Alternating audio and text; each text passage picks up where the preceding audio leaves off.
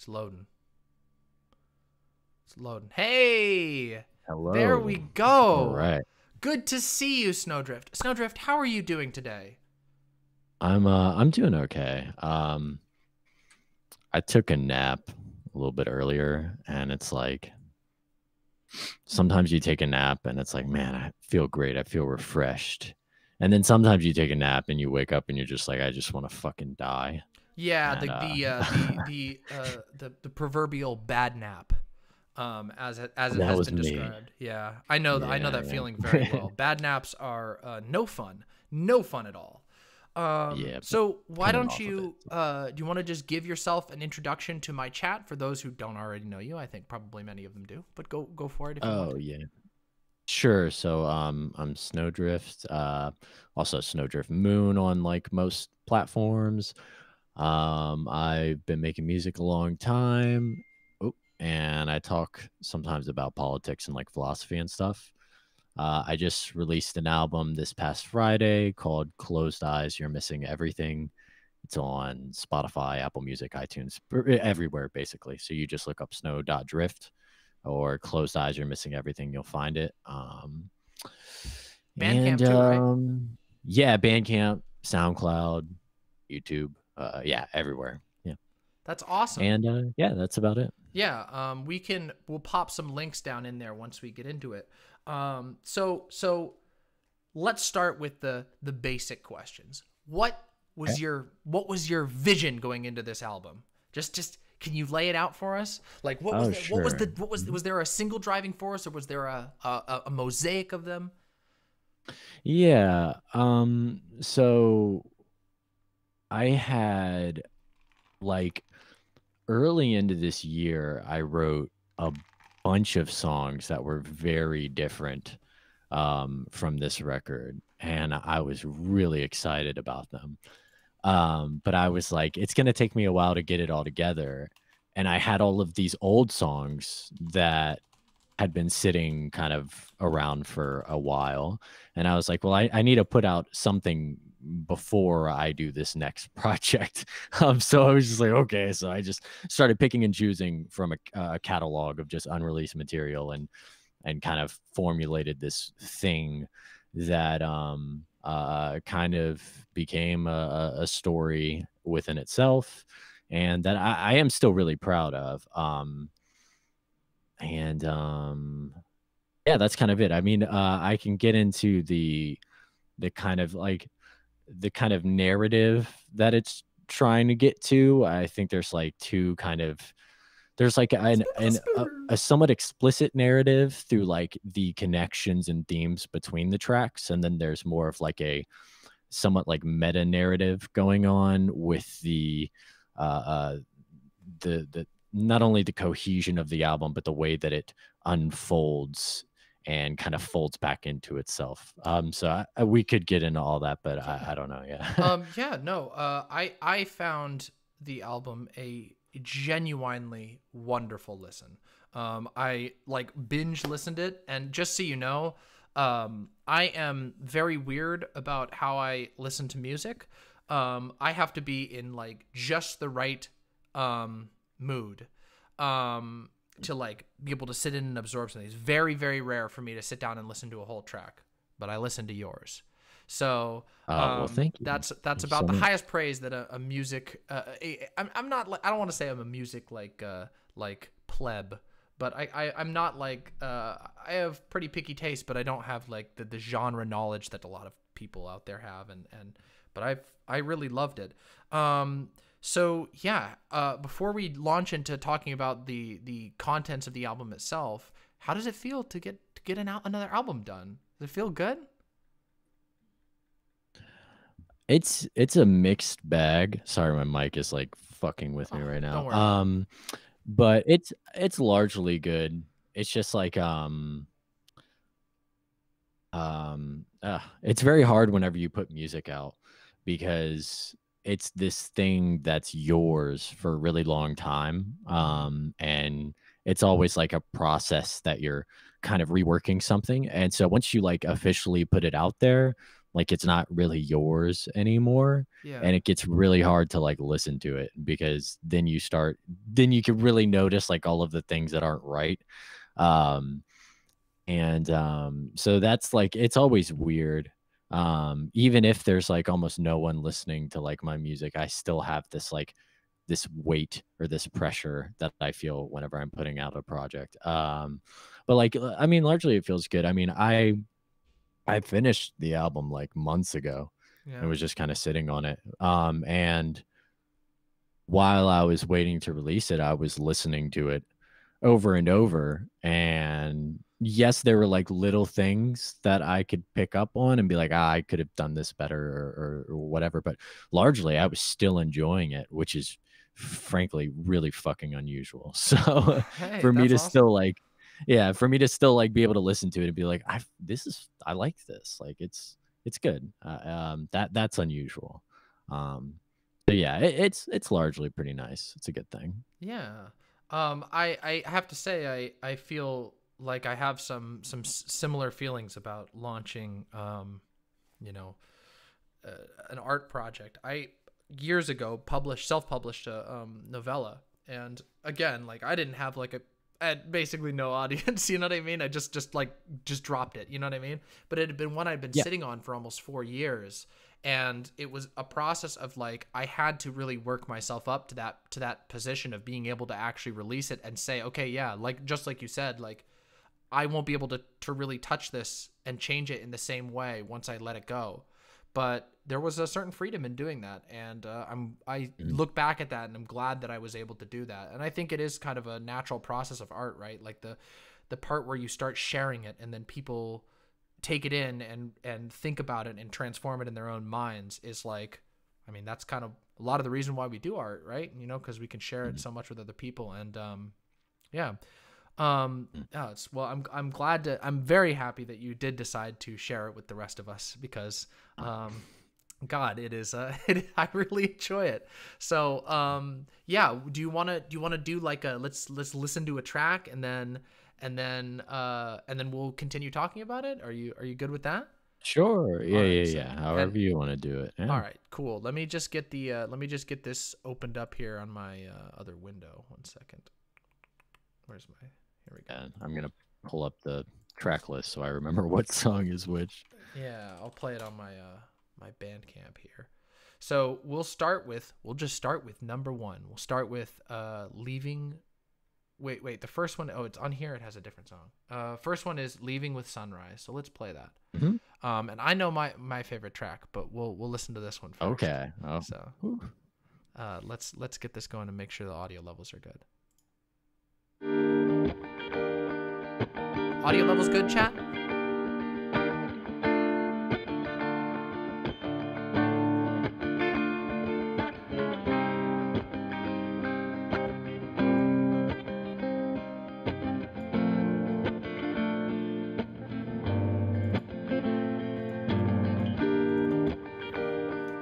I saw you in my dreams once again.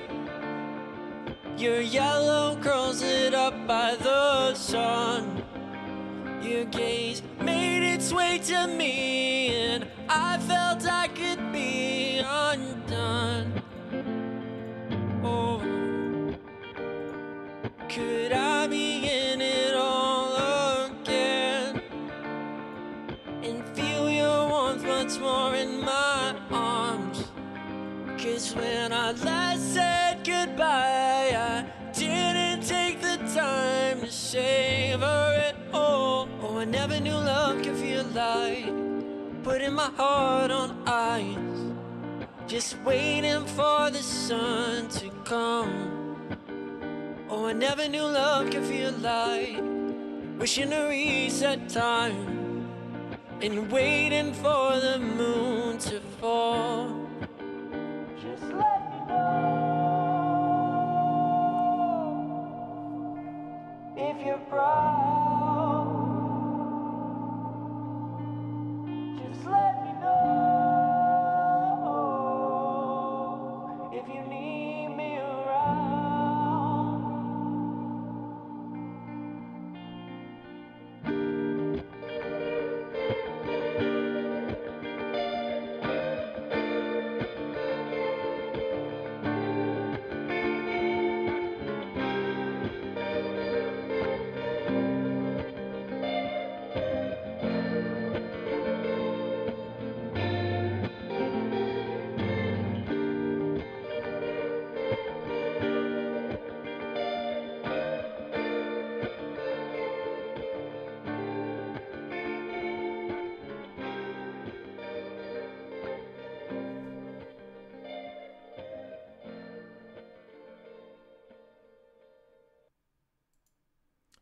amazing.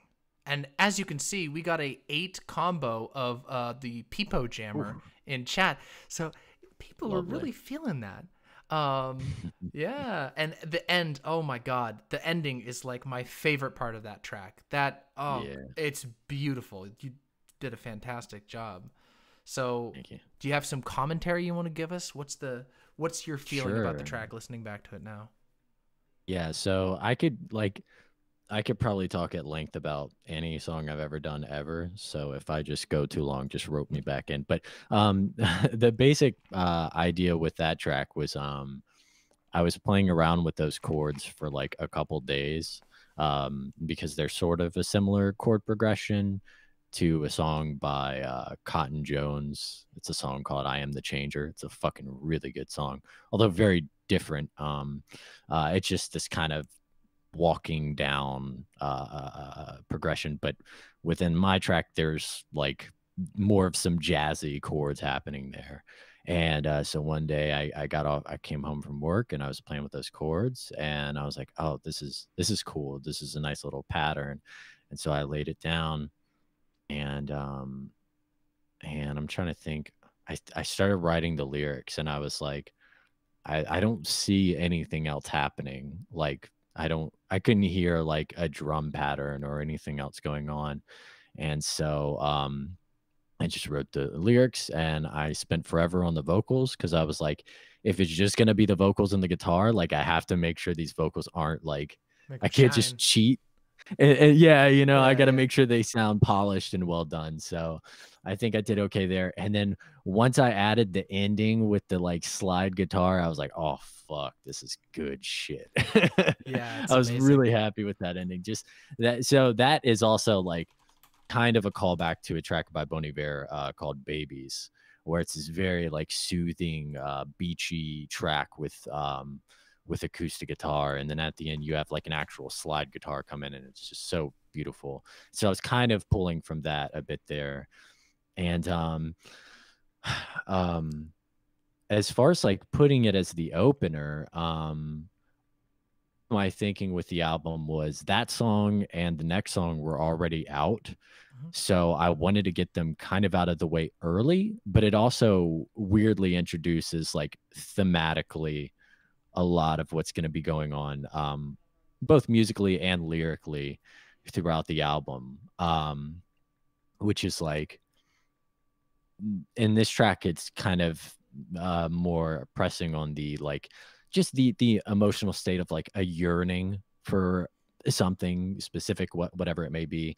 I can get into exactly what it was with me personally, but I try to let it be a bit ambiguous so people can kind of add their own meaning to it.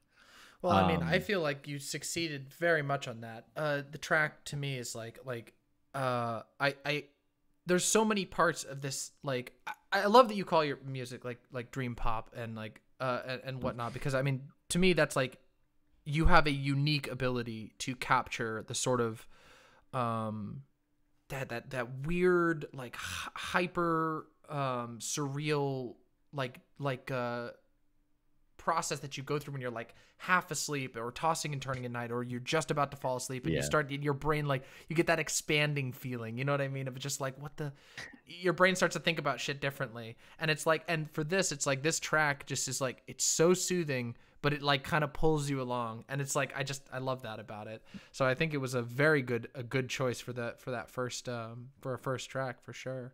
But yeah, you don't have to like reveal any secrets or anything if you're not comfortable with it. But if you ever have if on any of these tracks you have like a story you want to tell about it, please do. We would love to hear that. I mean, that's why we have you here. So yeah.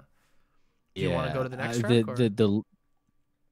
Oh yeah, just real quick, the lyric that I mean, there's a lot of lyrics in that track that I'm really proud of, but there's like a certain vulnerability to it, especially like the way it ends kind of is left hanging, which is just let me know if you're proud, just let me know if you need me around. Like that's a painful thing to like admit and to like ask of someone. And so when I was writing it, it was very like cathartic, where I was like just trying to get out some like painful shit. And then it leads into the next track, which is a bit different. This is my Dominoes Falling, Unburied Bones is my personal favorite on this. Okay. I've listened to this track, and I know it's an older one, but I've listened to it so many times. Like, no joke. It's on. I have like a really kind of a weird way I organize my music, but every year I have like a year playlist, and I've done this since like 2014 probably, where I have a year playlist, and there's like I'll have like a channel, and then if I listen to a song, I'll put it in the likes if I like it the first time I listen. If I listen to it again or multiple times, then it'll go into the year playlist. And almost always I can go back and listen through that year playlist, and I can remember all of the things that I was going through that year and why that song hit me at the moment. And it's been something I've done for years, a little bit of a musical ritual, I guess. And this is one of the ones that made it to. I actually I can tell you right now which one of my ones. I think, when did it originally launch? Let me see. I think it was it last year, or was it early this year? A time, right? It was early this year. Yeah, it was. Oh man, I don't actually. That's a good question. Yep, here it is. I thought it was earlier this year. Yep, I added it on March 29th was when it made it into my playlist, and it's right there between. It's right there after one of the songs from the Hollow Knight soundtrack, which I was playing Hollow Knight at the time. Yes. Then yours, and then right after that, Bring Me the Horizon, which I've been listening to a lot of. Yours right on there. So yeah, that's one of the this track is I'm in love with this track. Let's just put it that way. Thank you. And I guess we can play it now if you're cool with that. Yeah, let's go for it. All right, let's play it. Let me just adjust the audio levels here. 1 second.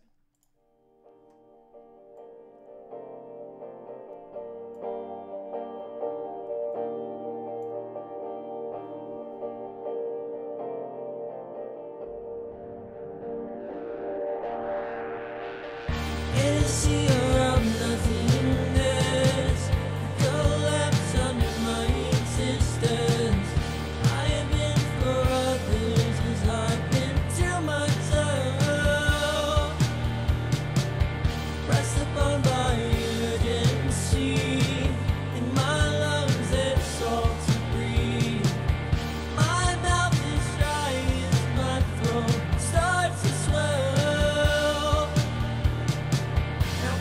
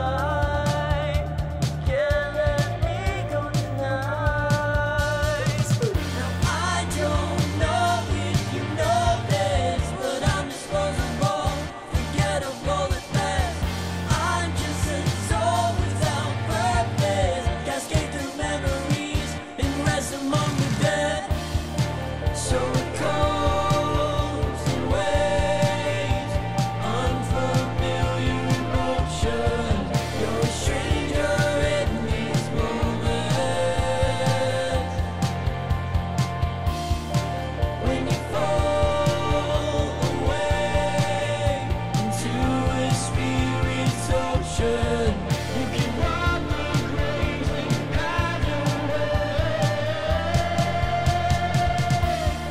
So it comes in waves, unfamiliar emotion. You're a stranger in these moments. When you fall away into a spirit's ocean, you can ride the graves and have your way.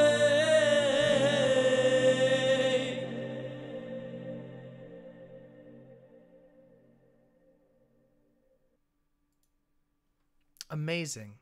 Incredible. Again, Thank you. I love that track so much. And we had a comment, and actually we had 2 comments and a question from the Twitch chat. One was, is this all done by one person? So I figured I would ask you that. That was the question. Did you do all of this? All of this Yeah. track? Yeah. No, I actually secretly hire a team of other very talented people, and I take credit for all of it. They're all in a basement somewhere, just got 'em writing locked this in shit there. for me. So yes, the answer Yeah, to no, that no, is no. one It's, person, yeah, a one it's Snow.Drift all team. me, baby. Yeah, and then the Mhm. comments Yeah.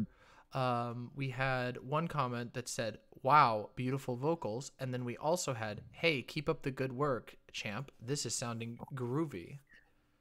And then Peacecraft That's has said, incredible. "Hey, has Big Money contacted you yet? Are you blowing up, Yeah. as it were?" George Soros has contacted me for his leftist Antifa record label, Oh, so I should amazing. be coming out with that news soon. I probably shouldn't even say that. Yeah, I mean, Soros might get mad at you. He might pull you off. Yeah. Shoot, Damn. I blew my chance just now. You blew it. It's all right. No, Listen, he'll come again. thank you. That's really sweet. Yeah. So I'm interested. Like, what about that track is like makes it your favorite? Do you think? Oh God, that is such a tough question. But it's like, I mean, I think it's like, it touches on like, okay, I can get like a little personal on this one, but like for this particular track, like, it hit this mood of like last year I lived in like a really wild spot, and there were these long stretches of time in the winter where we had no power, and we were just like staying inside because we were totally snowed in, and this tune just kind of hit on this like specific mood of like waking up in the middle of the night and there's just silence everywhere, and it's like winter, in the middle of winter, and I'm just there with my feelings, and a lot of them are not like super pleasant feelings. There's a lot of sadness, and yet there's this sort of sense of like moving forward in a stream of time, and yet it's like you're just kind of sitting alone with the world moving around you, and it's I don't know, that doesn't sound like super deep. I'm probably stumbling on my words a little bit, but it's like, No, yeah, no, this absolutely. track just it's so bittersweet, and it has this like melancholy this melancholy mood to it, but it isn't one that's like sad with finality or anything like that. It's got this, to me at least, it hits me like this this sort of recognition of time moving, of being kind of lost in a stream of just so much stuff going on around you. And even when you're like again, like despite being at this like at this point in my life where, you know, this song makes me always think back to, of just like being up in the middle of the night. It's like, oh, like there is a, like, as quiet and like solitary as I am right now, there's a whole world that I'm attached to that's moving around me, that's got all these things. And I don't know, you know, especially last year, like I was dealing with just like all of this shit on my mind. It's like, oh, is anyone gonna remember me? Am I touching anyone? Am I, you know, what am I in the scope of the universe? Like, and who am I? And who, does it even matter? Should I even be thinking about that? And who am I to the people in my life? Like, what happens if they're not well? What happens if they're gone? Will anyone remember me? Will I remember them? Like these sort of things like that. So it's just like there's all of these emotions that are packed up into this song, and it just hit that chord, and that's what made me love this track and just keep revisiting it over and over and over again, of just like, wow, whenever I find myself in that sort of like contemplative mood, this track always comes and just speaks to that part of me that says like, like, yeah, we all struggle with that to a degree, I think. Maybe it's unique to being a human, like this idea of like us worrying about what our like impact is on the world around us. It's like a uniquely social thing, but at the same time, it seems to come to you at moments. It seems to be perceptible most clearly at moments of like solitude, and I don't know. Yeah, so that was kind of an emotional jumble, but that's kind of what it hits me with, if that makes sense. Yeah, no, I follow you for sure. Yeah, that's awesome. I mean, it's not awesome, but it's cool that it like does strike an emotional chord with you.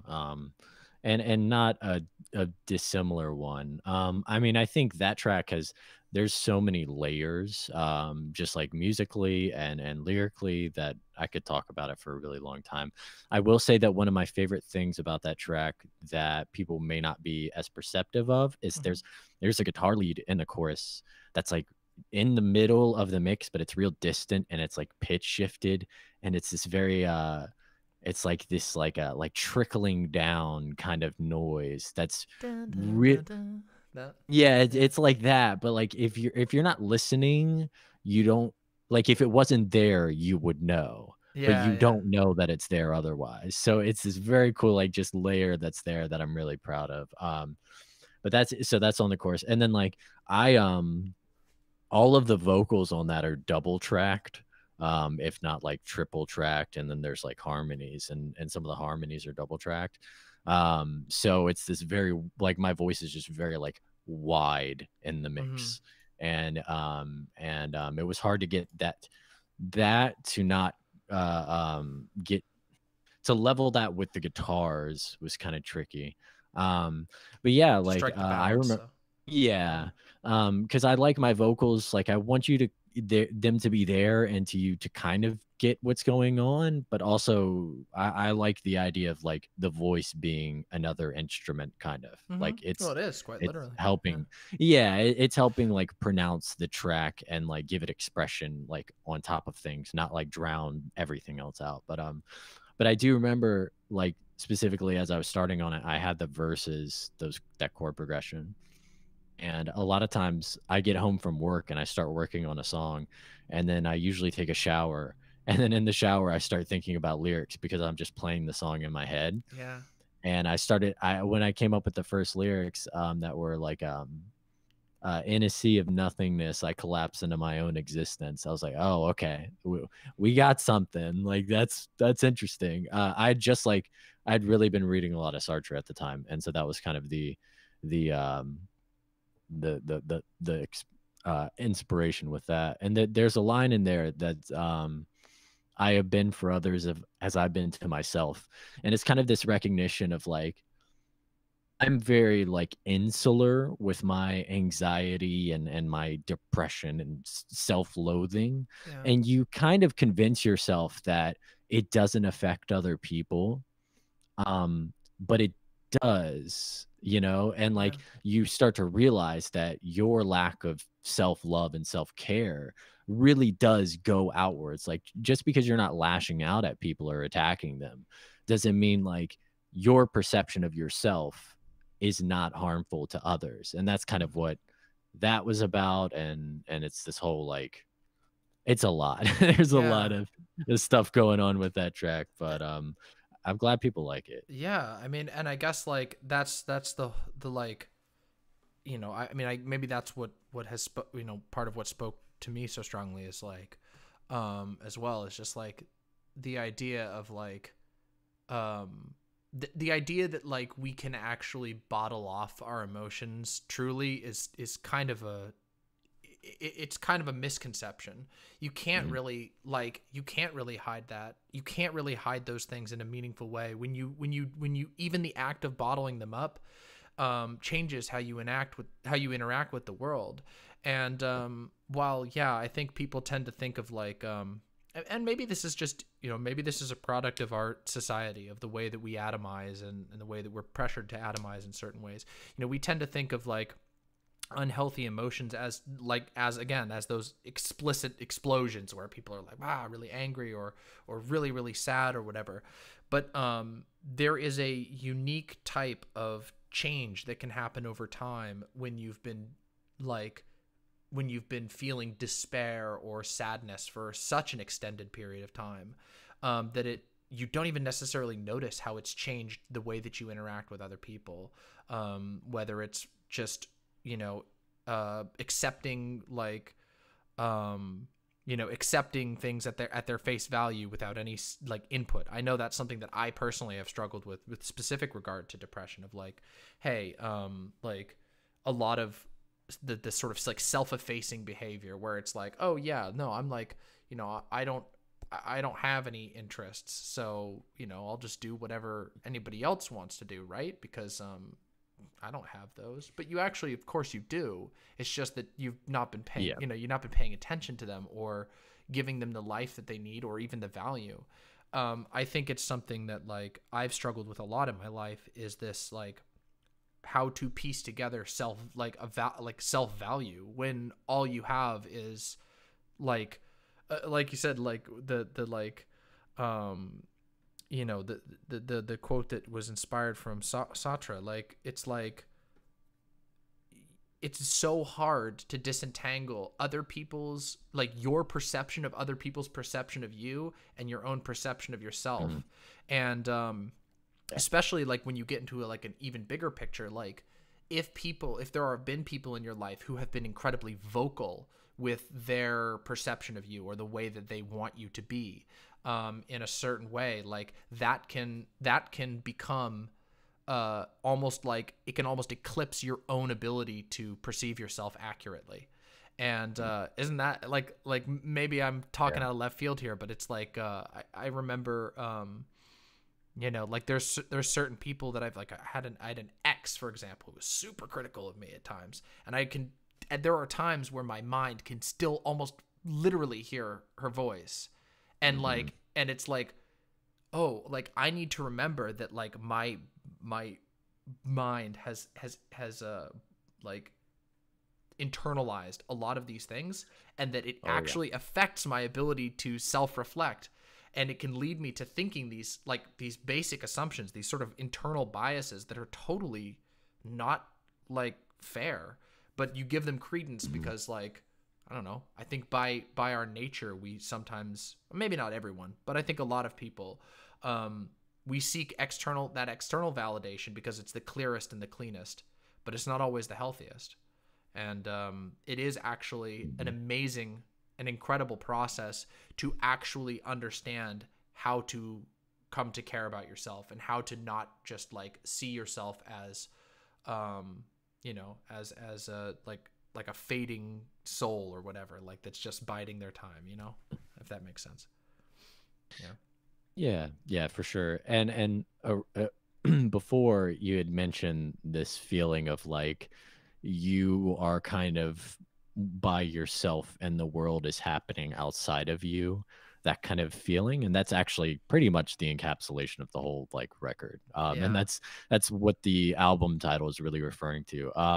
There's this line by Brand New, which I'm not quite a fan of these days, but the song Jesus Christ, he says, do you believe you're missing out when everything good is happening somewhere else? And that was kind of the inspiration for that idea of like, having your eyes closed to the world and like you're just missing out on this or that, and like you want to go but you don't want to be there, but you don't want to be alone, and largely like the theme of just alienation, and not in like the Marxist frame, but more of like a sociological phenomena, more of that aspect of it, of just feeling socially alienated is like very much what the what a lot of the album kind of comes back to, at least thematically. Yeah. And yeah, that song, I'm really proud of a lot of the lyrics. It's like that's what I'm pretty stoked on, because sometimes I come up with good lyrics, and then sometimes a lot of times I'm just like throwing shit at the wall, and I'm just like, sounds good, bro. But I don't the know. the I think you the got a line talent for it. the line you can rob the graves and have your way is like, it just invokes this like very like dark, somewhat even bitter, and just like, I don't know, there's a lot of like emotions tied to it, where I was just that Yeah. I was dealing with. And again, like the Justin Vernon, Bon Iver, in this interview he did a long time ago, he referred to like writing a song as this like experience of like excavating something dead from the ground to like let it breathe in the air and then like fade completely. Mhm. You know, you like you pull that out of yourself and give it life and examine it and then let it go, kind of. Yeah. And so that's the process I'm usually going through when I'm writing, and that's kind of what that song is. So that's and partially the song title of Dominoes Falling is like one thing leading to another, and then Unburied Bones is just like stuff that should have been dead a long time ago but is still like haunting you, kind of a thing. Yeah. So there's just a lot going on with that track, not gonna lie. So Rakason from Twitch chat says this second track, which is Dominoes Falling, Unburied Bones. Sorry, I'm stumbling over my words. They say it gives them the vibes of watching a highway over a bridge at night while smoking weed and being semi-sleep deprived. And I'm like, yeah, me too. Beautiful. You know, I think like I think a lot of and you know, maybe this does speak to a certain degree of Marxian alienation. We don't need to go into that, but I think it probably does to some degree, right? Like, it's not devoid from yeah, that. I feel like we have like it's a shared experience that a lot of I don't know, not to get too generational, but a lot of millennials, I think especially, have this this feeling of like oh, being like, you're like told your whole life that like, oh, there's a world out there and like you're gonna be a part of it, and then you get there, wherever there is, and it's just like, oh yeah, there's definitely a world here, but am I even really a part of this thing? Like, and yeah, it's and if so, how? And yeah, it's like it is that feeling of sort of like alienation of like. Another thing too that this like this track always makes me think of is an image that comes in my mind is like visiting a place that you haven't been to, that's like that you spent like for example your hometown or whatever, and going there like 10 years later, and like it's familiar but it's not really the same anymore, and it's like, what the fuck? Because like I have this, like, it's been years since I've been back to my home state, and I'm like, oh wow, like the last time I was there already felt like that, and it had only been a few years, so now it's been years. I don't even know what it would be like if I was to go visit my home state, but I get this feeling of like, oh, like it's like coming back and discovering like being a time traveler, and you've just, you know, you've come back to a place and you're like, oh yeah, I used to be here, I used to be a part of this, but it's not, I'm not there anymore, and neither are the things that I remember. Some of them are, but they've changed and evolved and moved and or have been forgotten or whatever. So it's, yeah, it's like yeah, it's, again, that's why this album, like this particular track, like hits me so hard. It's like, it's been my favorite track, and it's just like, God, it gets me thinking about so much stuff, and it is cathartic. I sometimes frame like making of art as like being the fucking nerd that I am. I'm always like, oh, it's like channeling your soul into a little crystal and then like leaving it somewhere for people to find so they can experience like some version of your memories and emotions, and it sounds like that was definitely going on here. Yeah, well, I mean, that's the best thing you can hope for, is that like it strikes something emotionally resonant. It does something for somebody else. Because it's always gonna do something for me, because I'm the fucking dork who made it. But like, if it does something to someone else, it's like, all right, boom, like, you know, mission accomplished. And that's great. Last thing, and then I guess we do the next one. Sure. another thing I'm super proud of with that track is there are these harmonies in the very last chorus that are like all distorted and they're panned from like side to side. And those, oh man, like they're the like just coolest sounding harmonies that I've done. Like I isolated the tracks and they just have this like very visceral and it just sounds so cool. So if people listen to it and you kind of listen a little closer at the very end, you'll hear them, and they're creating this dissonance that just adds to that eerie, kind of unsettling feeling of the track. And yeah, so that's the last little bit there. Yeah, no, it's like it's again, it's the type of like eeriness that's not like deeply terrifying. It's not like a like a horrifying track by any means, obviously, but it's like it's this type of thing that's like, oh, like it's like remembering a memory that you're not quite so comfortable with yet. And it's like, oh, I need to think about that, don't I? And it's coming whether I want it to or not. And there's, you know what I mean? It's like, oh shit, like it's here, now it's here. And then it's like, and also on like the more technical side of it, I love it when like panning audio is used or 3D sound or anything along those lines. Just, I don't know why it just hits me so hard. So like, that's also like a really awesome part of this track that I love. So yeah. Nice. Yeah, let's yeah, play now we're gonna get to the spooky track. the spooky This track. song is spooky. Infinite Space. Yeah. So this is track 3, Infinite right. Space, featuring Tyler Morris of Tired Violence. So this one you worked with somebody else on, right? Yeah. All right, let's play it. Mm-hmm.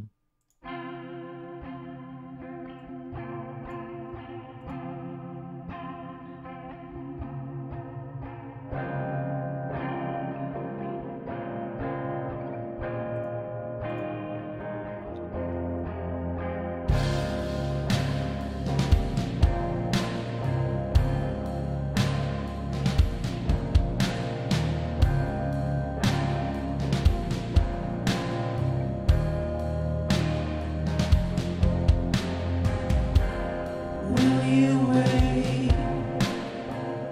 wait for me to get there?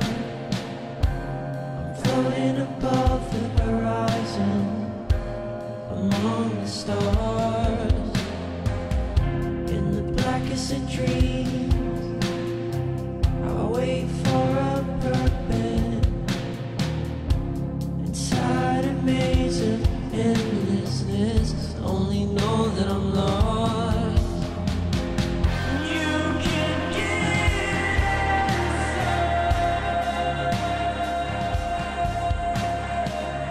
watching all good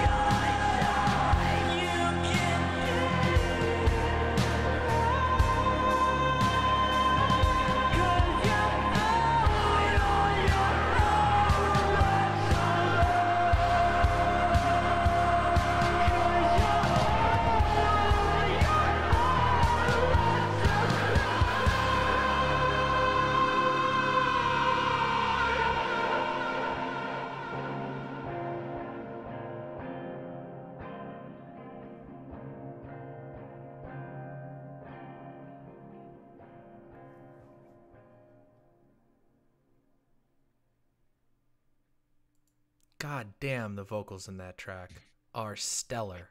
Holy shit, Snowdrift. Thank you. Yeah, when I was doing the chorus, I was like, can I go this hard, you know? And I was kind of able to, so I was like, oh man, that was fun. Yeah. We got a couple of comments from that one. This one was very Okay. popular. So we got fucking Nice. chills. We got holy fuck, I feel like crying right now. That vocal, I love the background layer with the raspy scream. Me too. Holy shit. Yeah, Yeah. that's Tyler. He did a really good job. Incredible. I, his vocals, like I've been friends with him for a long time, and he's super talented. But like he tapped into this, like it reminds me a lot of like Chester Bennington That's what style somebody said in screams. chat. Yeah. Yeah, and I mean it just really helped fill the track out and give it kind of that like that tenacity and like and virile rage kind Yeah. of to it that I was hoping to get. So he did great. And yeah, like when I got to the writing the chorus, I was really just like going for like a Deftonesy kind of hook where like the vocals were just super washed out and just really like dreamy and just echoey and just overall like a creepy kind of eerie kind of track. So Yeah.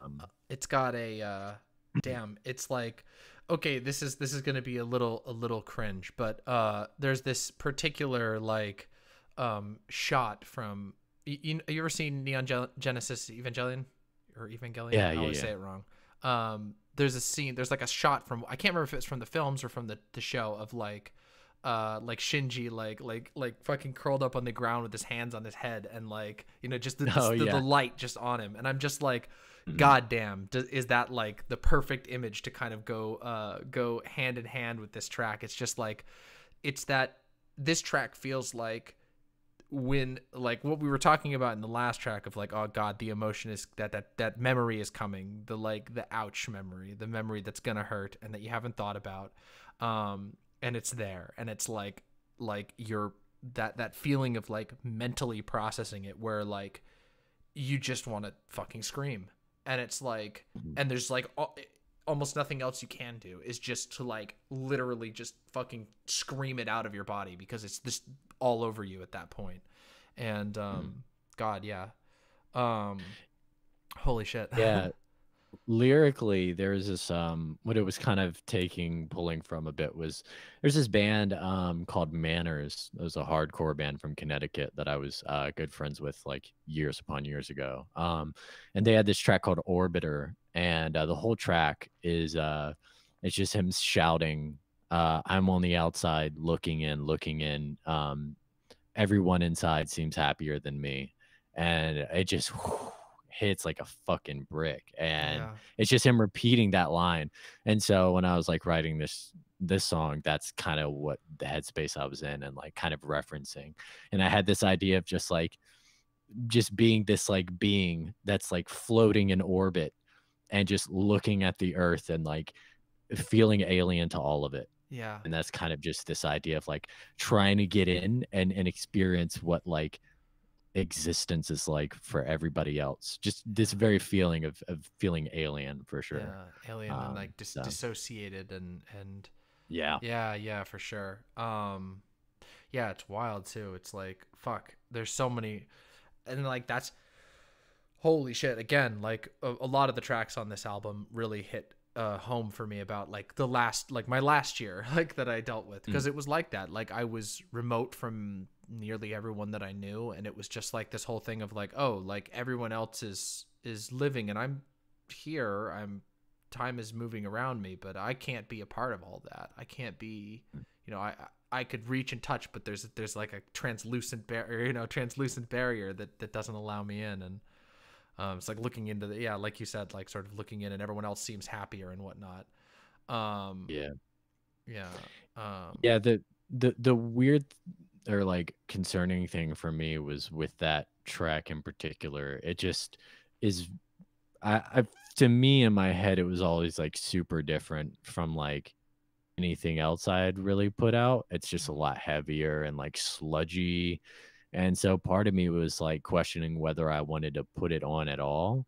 Um but then I was just like, it fits into like the theme that's happening here, and lyrically, I really like it. So I just kind of kept pushing through with like finishing the track, and it is to me like one of the most unique songs, or at least like unique sounding songs on the album, because there's Yeah. nothing that really gets that aggressive and like creepy. Yeah. At least not on this album. So It reminds me this and this was on this listen through that that I recalled this dream I had once that really fucking stuck with me. And it was a dream where I was like wrongfully accused of a crime and put in prison. And I remember the pervading emotion on the dream in the dream was this idea of like, I don't know what my loved ones are doing or where they are out in the dream. And this dream took place over 10 years and like in the dream world, you know, and like in the dream, like my whole thing was like I decided to get like ripped as fuck in the dream. Like I was just like working out like crazy because they kept fucking around with me. And I was like, oh, I'm gonna escape. And at that very end of the dream, there's this particular moment where I took advantage of something happening in like the prison yard, and I literally did some fucking stupid like anime parkour kind of thing and jumped out of the prison. It's totally dumb, you know, dream logic. But I remember landing and going, I don't even know my family's phone, like my girlfriend's phone number anymore. I don't know.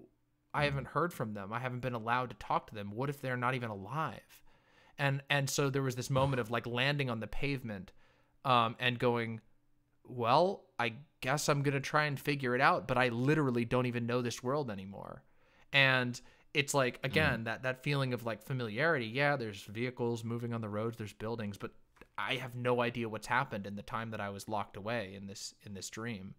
And so like that track, while we were listening to it right now, I was like teleported back into that dream, and I'm like, holy shit. And it's giving me fucking goosebumps now. It's heavy. But it's damn, that's do you feel like I've like that mood is the right vibe that I'm hitting there? Cause I feel like that like is totally the kind of thing that was going on in this track. Yeah, I mean, whatever people pull from it, you know, that's great. As long as they're not like totally unrelated, um, like something super fucking weird. But yeah, I don't know. Yeah, it's just feeling alien to the world and to people, you know, like just in general. Trying to think if there's anything else like particular about it that's interesting. There was one question from Twitch chat. They said, forgive me if this is an awful question. I highly doubt it's an awful question. But how do you feel about Sunny Day Real Estate? And have they ever, if you've listened to them, have they been any inspiration to you?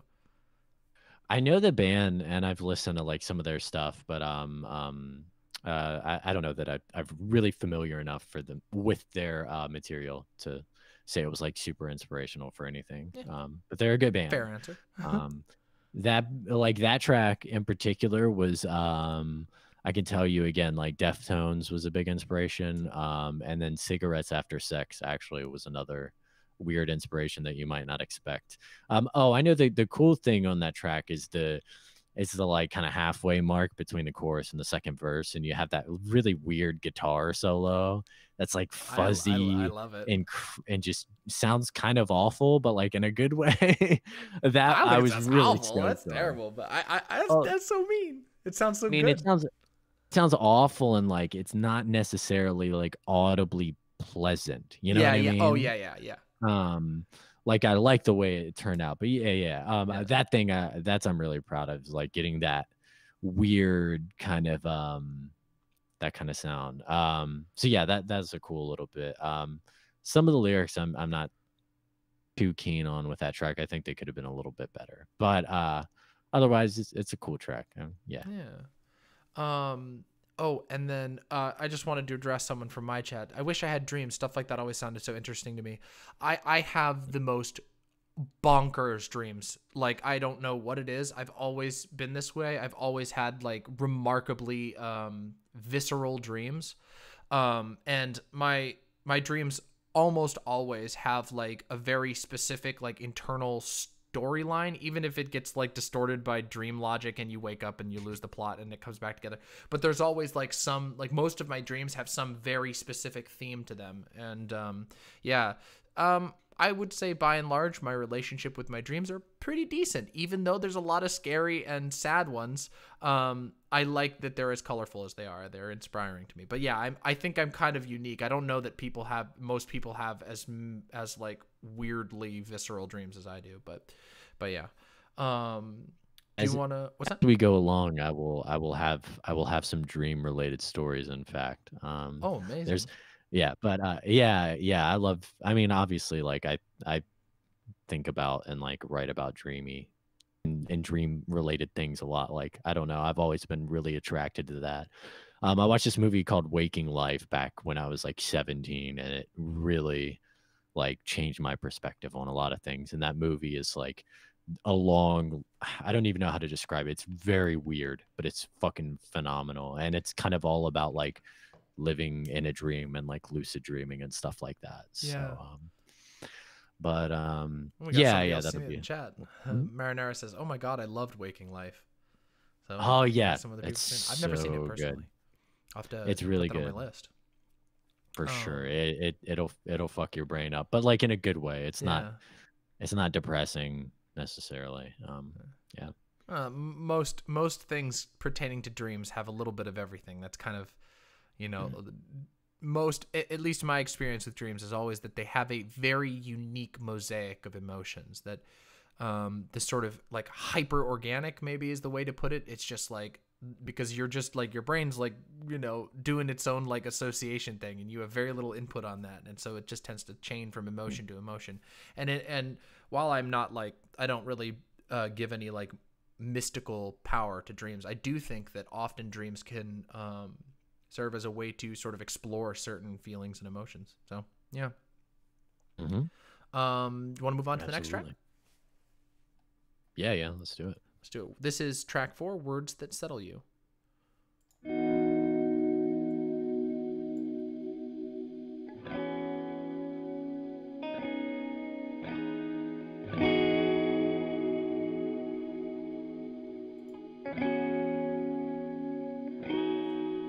So I was beside myself tonight,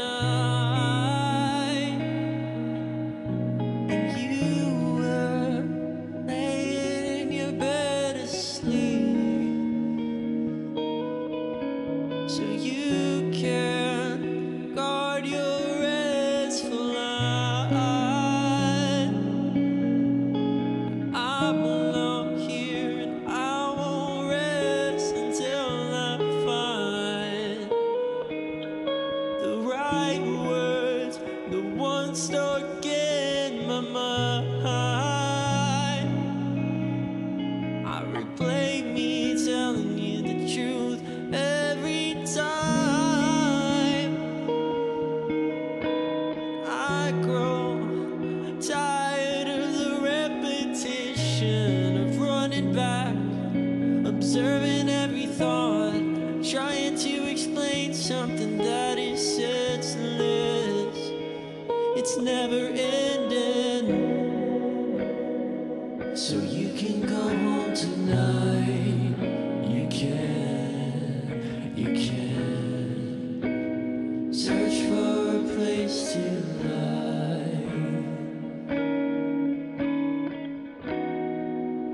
and I promise we'll be home soon under all these city lights, and we will tread this path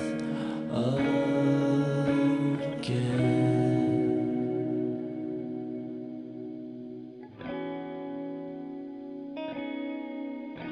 I am nearing the end of the story. You're everything I've dreamed of.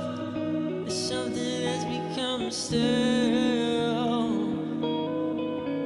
'cause you're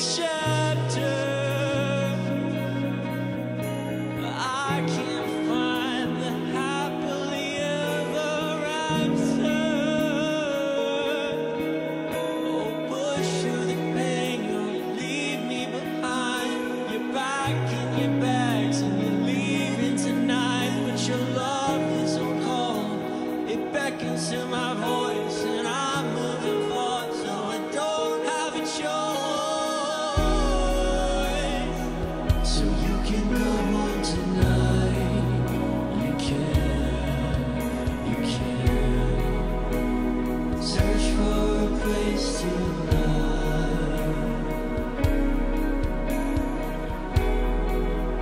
and I promise we'll be home soon under all these city lights. We will tread this path again.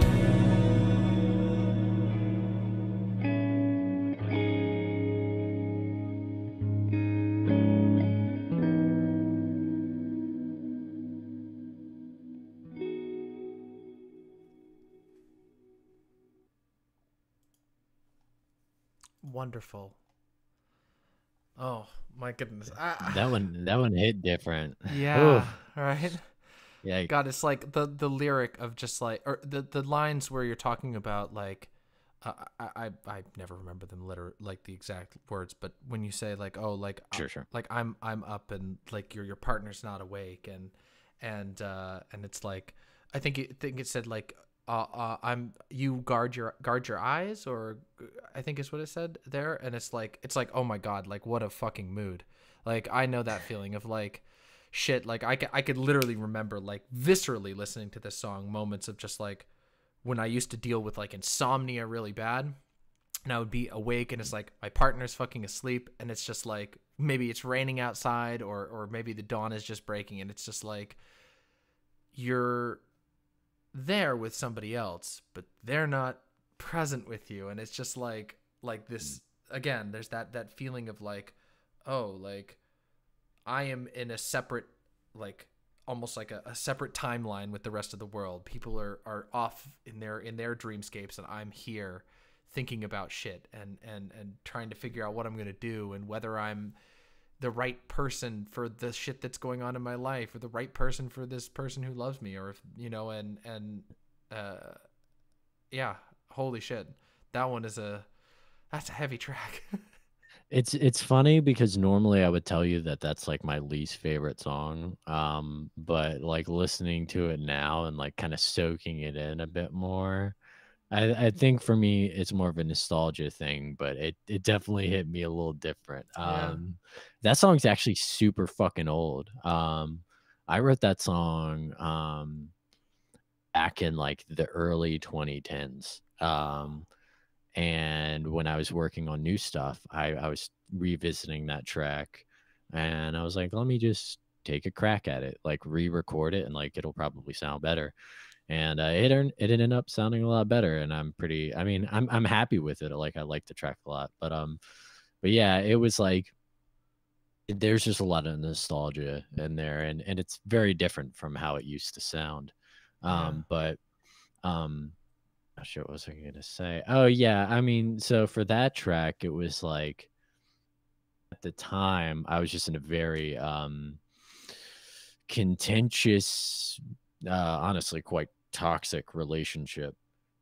And the whole song is this kind of like pulling back and forth of like, should I stay with this person or should I go? And like part of you is like trying to tell them to leave but not knowing how to say it, and then you know, it was this weird like confluence of contradictory emotions. And funny enough though, on the chorus there's a reference to an EP that I put out a couple years ago, which has been like the title of something I've had in my mind for a very long time, called We'll Be Home Soon. And that's an old EP that I put out back in like 2016. So there's just a little callback there. The musical Easter egg. Yeah. That's awesome. And that EP's not bad. The last track on that EP is one of my favorite songs I've written. So there's that track that I'm really happy with. Yeah. But yeah, so the Words That Settle You, it was just tricky getting the build up quite right, and like hoping that it doesn't drag or feel like too slow, and then it just drops, which is, I wanted it to kind of work like that, like it feels like it's building up and then it just lets you down slow and like kind of gently. Yeah, I noticed that, like, even in just listening to it now, though I've listened to it already, I was like, it's like you're surprised by the ending, and it's like kind of like that, oh, like, and I imagined like, oh, like you're in the middle of a thought and then like your partner wakes up or something, you know what I mean? And it's like, Oh, you know, and it's like, yeah, yeah. especially, and again, without getting into too much details, like I can 100% like empathize on the whole, like the very complicated emotions when you're in a like a relationship that's turned toxic. Like, I mean, I had Yeah. a breakup with somebody who I was with for 6 years of my life. And, like that, this track does really speak to how it can feel at times when you're thinking about like, oh shit, like what's happening? Like this isn't this, like it's a part of you knows so sure that this like isn't the way that things are supposed to be. It wasn't the way they were or anything like that. But there's that other part of you that's like wanting to, you know, I don't know, find a way to convince yourself that it's going to be fine. But Make it work. yeah, but Yeah. it's like, but again, Yeah. there's like, and it is a sort of a unique type of alienation that comes in this track, where it's like, oh, like it's the realization that you and like your partner, or you and even you could even, I mean, I imagine this could even apply to a friend that you're very close with, like, but specifically, like I think when you're with a partner for a really long time, there's like that realization that like, oh, like we spend so much time together, or our lives are really intertwined, but we're in different worlds now somehow.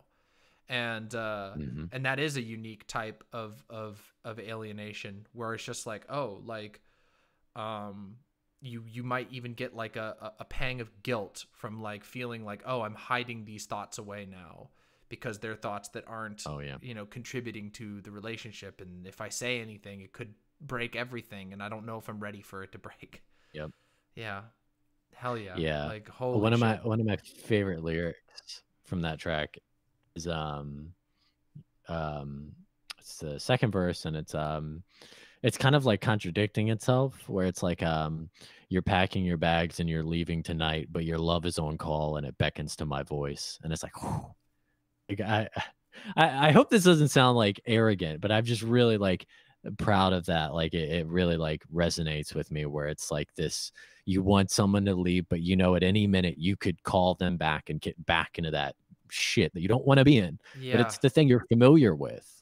And it's so easy, like when you love someone, to just fall back into the trap of the power that you have over each other, of a shared bond holy and of shit, you're shared not, trauma, you know. yeah, It's you're like not lying about that. it's heavy. I mean, Yeah. I've done that before. Yeah. You know, Yeah. I've made that call before. Probably Mhm. more times than I'm proud to admit.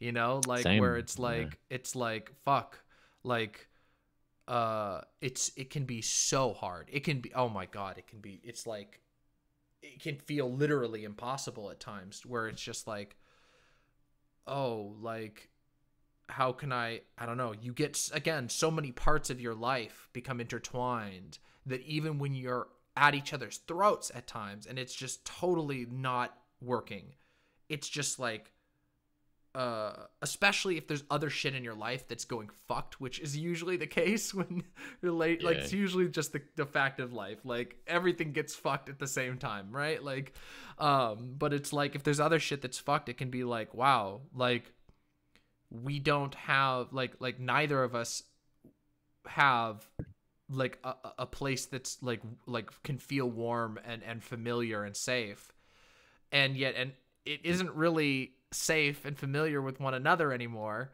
But there's Devil there's you that, know yeah, there's that is trappings that better is than the devil like, you don't. you Yeah. know, exactly, precisely. And it's like, Sorry. and there is the awareness of like, oh, they're probably feeling that too, and they probably know I'm feeling that, and it's just, oh man, it can be so bad.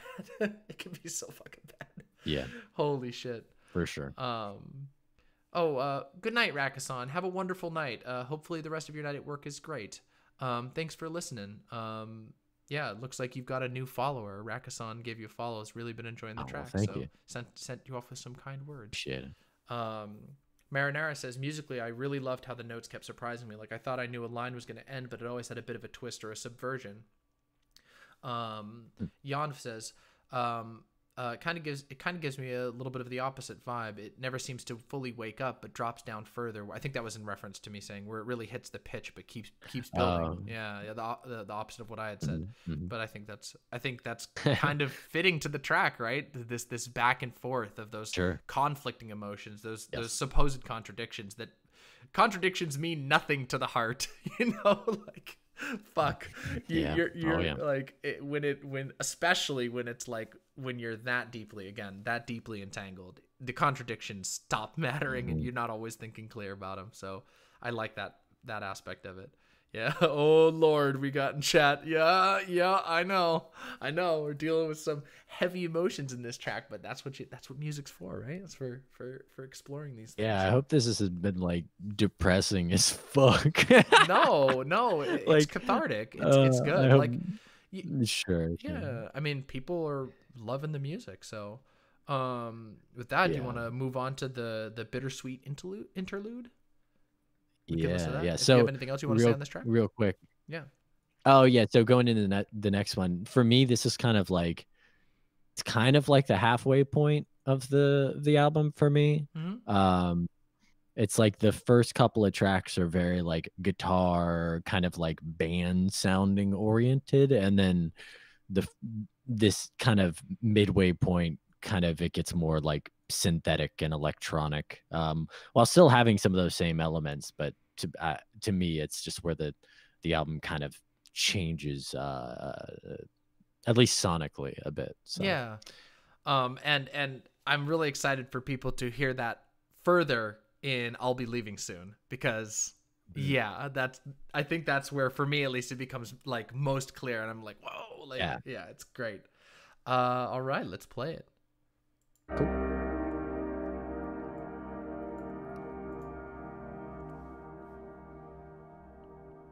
You say it's all for the best, so you leave no regret. So I try to get into your head as he slides again into your bed. I wanna see who you are, 'cause I know I hold no part of the secrets left in your head. I'm a secret lost in your bed, a haunted memory. I'm painting up the picture. It's better to pretend that this never mattered, but I can't forget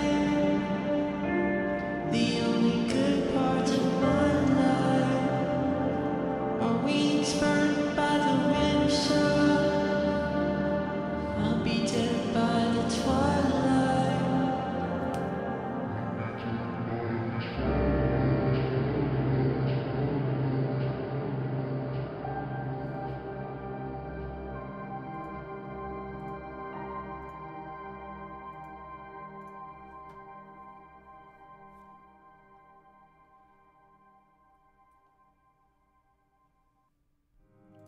We need a lighter wave emote, says Antipodian Squid. Yeah. Amazing. We got a It's strong response on this one. Ooh, well, hopefully you'll have an even stronger response when we come back to that track. Yeah. So I see there's some secret sauce, and I'll try not to give too much of it away here, but obviously there's another track on the album called Bittersweet, and this is actually a refrain from that track, just kind of being introduced earlier in the album. And it's that refrain, kind of changed up lyrically a bit and obviously musically. And I had this idea where I wanted to do it and just make it very very dreamy, and just a piano and like layers of vocals. Yeah, it turned out really cool. I like it. It kind of sets the mark for the change sonically and gives the album a bit of a brief detour that kind of lets everything breathe a bit, you know. Yeah. Um, so yeah. Dreamy but dissonant, bittersweet. Says Barbinger from Twitch chat. And Well, people want to come get into the site chat now, so I'm gonna drop that in. hell yeah, do it. Come hang out in the site chat. It's much cozier in here, and I hear that if you're cozier, you'll enjoy music even more. So there you go. Sure. Come get cozy in the cozy chat. Hey there, Ice's Lovecom. Happy to have you.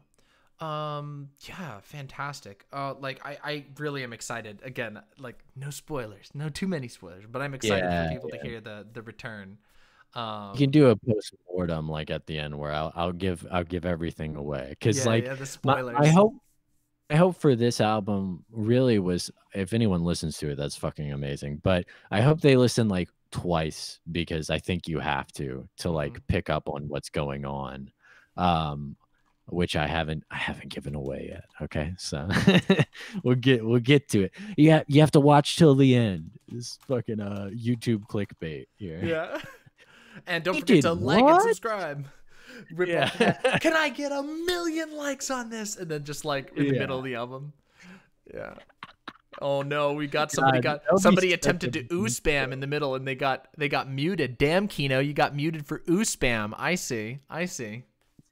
It's funny, like, because there's one track at the end where I did this like ad lib. But like it's not in the track, but I was like working on the track with a friend, and he was like, you know, the ad lib that like rappers do, where it's like the sound of like a gun, and it's like, yeah, the like that. Yep. I literally added that to a track, and I just added like all of this echo and reverb, and for like an hour I was like, yo, this is kind of dumb, but it kind of fucking slaps. And then I showed it to my friend, and she was like, what the fuck are you doing? And I was like, yeah, you're right. On second thought, maybe no skra. Yeah, I heard it like without, because sometimes you do something and you're like, this is a great idea, and then you come back to it and you're just like, what the fuck was I thinking? Yeah, I could tell you I've had many a moment like that. Yeah, but real quick before we continue on the track, I just need to hit the restroom real quick, so I'm gonna just do that real quick. Sure. I will be right back. You can keep chat entertained. Oh god. Okay.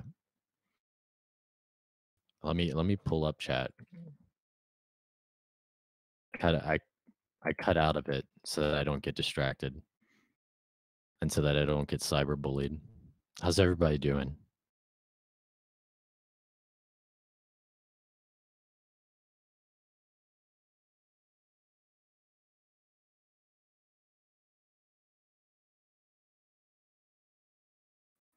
Streamer gone. Mods asleep. Post Pepe's in the chat.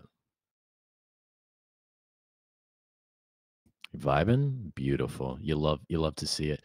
Hey, I can get should I put on mood lighting? Can I do the bread tube aesthetic? Do you guys want that?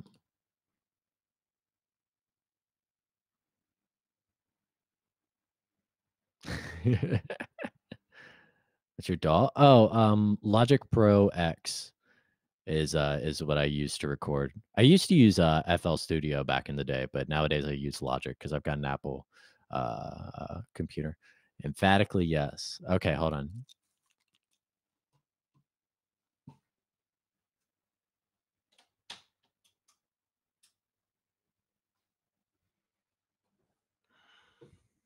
LMSS. I'm actually not familiar with that program.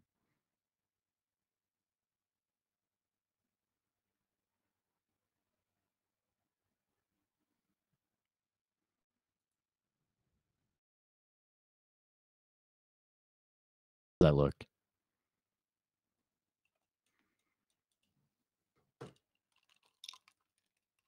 It's like FL. Nice. I've got a candle lit and everything just so it smells good in here.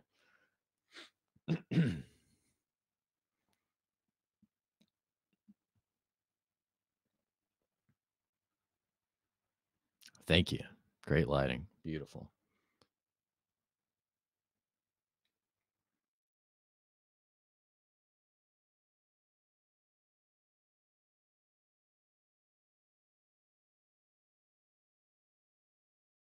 I've returned. I'm back. Back.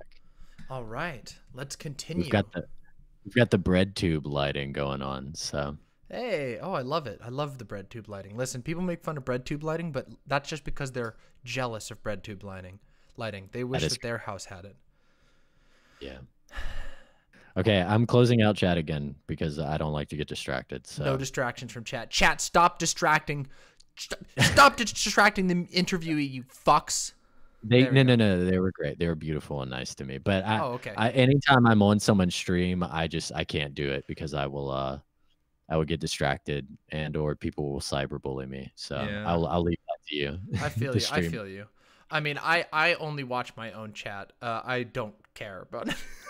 Is that bad? Is it bad that I don't give a shit? No, I don't think it's your job.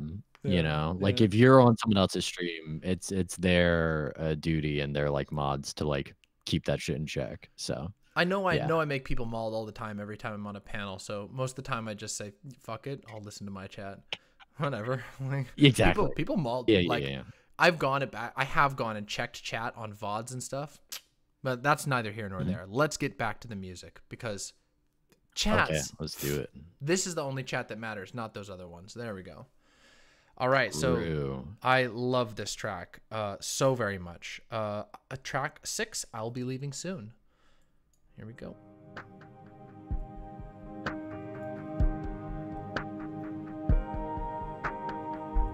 It's been so long that I've been alone, and since I've known the touch of another one, I've been so far gone and out of touch with everything and everyone I love. I've just been waiting for someone to love me. You've just been waiting for some kind of honesty. That won't be coming, I'm telling you right now. I'll keep these secrets from coming out my mouth. You swear you know it, I don't think you know that. You'll never hear these words coming from my mouth. You'll never hear these sounds to know all that I think about is you. All I think about is you. Now I'm just a ghost you're trying to leave behind, left in the dark somewhere, some places that you'll never find. Oh, I'm sure you don't mind. I've just been waiting for someone to love me.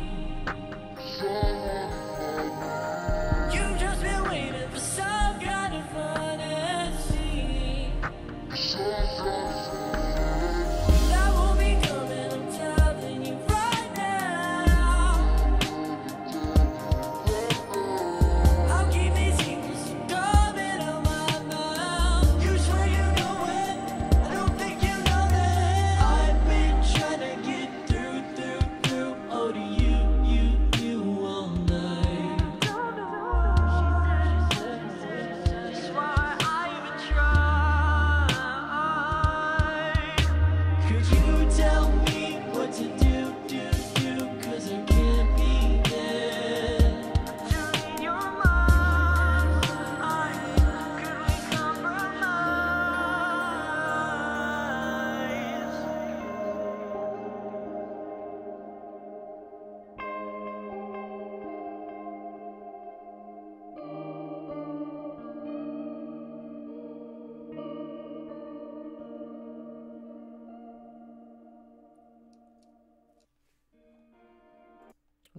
Got the beginning of the next track there.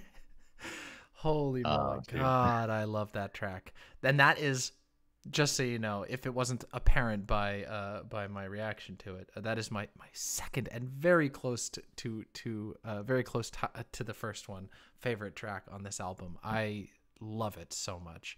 I love the soft guitar that comes in towards the end. Incredible. The twinkling synth, I think it is. I'm like terrible with identifying things off of the top. That's my partners who can do that, but it sounds incredible. And I love the like repeated words, like, oh my god, that hits like so good every single time. It's just like oh my god, I fucking love that. Well, like the pitch shifted on the chorus kind of thing. Yeah, and like, when it's like you yeah, that I love it. The oh echo. yeah, the that echo was the funnest thing. so good. I had that in my mind when I did the track, and I kept hearing it where it was like this repeated thing, and it took me a while to get it. Like, yeah, there's like the ad lib of like she said, and it's like it's going between both ears. Yep. And it's all different like takes, so it took a lot of work to get that to sound right and to not like drown out the main vocals. But it was such a cool like thing to finally get that down. And then like you pointed out, the synths, those were like the last thing I did on the track, actually, where I was like, there needs to be more melodically happening, filling out some of the space. Oh, I love it. So it's like, let me just add in those little bits there. So yeah. Yeah, and it kind of comes out of nowhere, like because I mean that's such a different sound than what we've heard so far in the album, and it's just amazing. It's so good. I love how organic this track feels. Like again, like it comes through that they're like that you did different takes, and then there's the echo, but it's like a real echo that you get, like the whatever other sounds are happening in the area. Like if you're in a canyon and you echo, it's not the same sound that comes back, quite literally, and it's incredible, but it's close enough that again it works perfectly. I really love that. Thank you. Yeah, god, I love that track. So that track was I called it co-produced by a producer called Rare Bear, but it was more so like I got the beat from him like a long time ago, and I wrote the track and recorded it, and and so like some of the production on that is done by him, but it's I did a lot with it. So like if you go and listen to like his original beat that he did and then listen to the track I did, it's like different worlds almost. Yeah. But he deserves a lot of credit for like setting that foundation that I was able to build off of. So like the really heavy like bass line that's in there, the thumping like kick, like a lot of that is in the track. So I just like to kind of point that out, that is the one song that I didn't do totally by myself. Hey. But a lot of the stuff was me over like building off of it. So we got a lot of comments on this track. Very popular with the chat. I like the vaporwave style deep voice. It really works. That was really fun, groovy and dreamy together. A lot more. Yeah, a little bit of vaporwave sound. Yeah, I love that too. I love vaporwave. I'm not gonna lie. Same. Yeah, it's great. Marinera says this one's gonna get a ton of play from me. I can already tell. We got some a combo of blob dance, which is amazing. Hell yeah. I liked the through to you lyrics. Yeah, that's what I was touching on. Yeah, so good. Yeah, fantastic.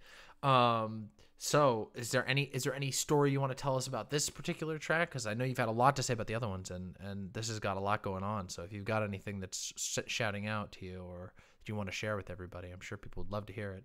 Yeah. I don't really I don't really know what to make of this song like lyrically. Yeah, like I said, I wrote it, that one's kind of an older one. I think I did that one back in like 2018 at some point, but it took a long time to get it right. But the songs, I guess, just kind of about like trying to re-enter into romantic relationships and like feeling incapable of being honest or vulnerable. Like the song literally opens with this like lyric about it's been a long time since like I've even been touched by another person, basically, like since I felt like any sort of intimacy. And that's just kind of where I was at with things. And so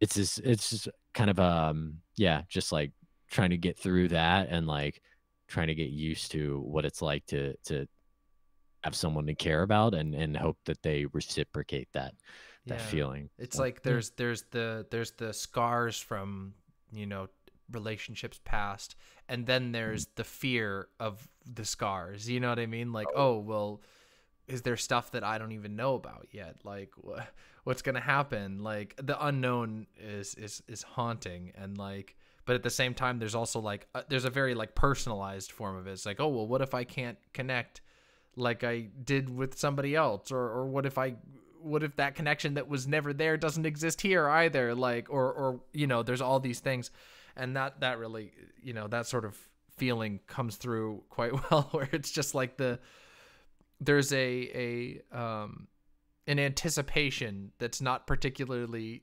pleasant there, but it's still exciting because there's the chance that you're wrong. And it's one of those situations where it's like, I kind of hope that I'm not as hurt as I thought I was, and sometimes that is what happens indeed.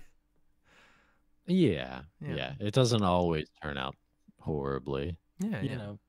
and it's all learning. Yeah. So, but yeah, that's about it. There were other songs that I liked a lot more that I wanted to put out instead, but everyone was like, "Oh, this is the catchiest one." It's So I was really like, "All right, catchy. well, this will be it." Yeah, it's Because got it's again, I don't want people to think I don't like the songs, but I do have favorites, Oh, of and the next course. song is my favorite. The next song, and then there's a few other that are my favorites. But yeah, I mean, I think that song for me, I've worked on it for so long and like reworked it so many times that I still like it, but I I hear it and I just think about like wanting to die. I'll try to get it right, Yeah. So much work Yeah, into it. it's like oh god, yeah, like sometimes, and that's funny, like not to waste, well, not to waste time in between getting to the favorite track, but No, you're fine. but there's some pieces of art that you make where it is almost like ruined for you because of if you have such Yep. a hard time making it, and it's like fuck, I've had the best. I mean, I wrote like a novel once for a commission, and that was like that, where by the end I was just like, and other people loved it, but I was just like, when like, and the commissioner was happy and everything, but it was just like, oh my god, the sheer suffering that I went through trying to make this thing happen.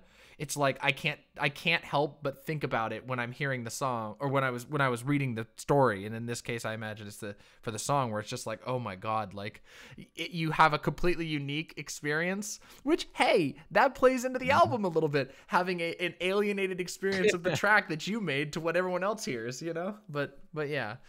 So Yeah. let's jump right That in then to oh, sorry, did you have something you want to say?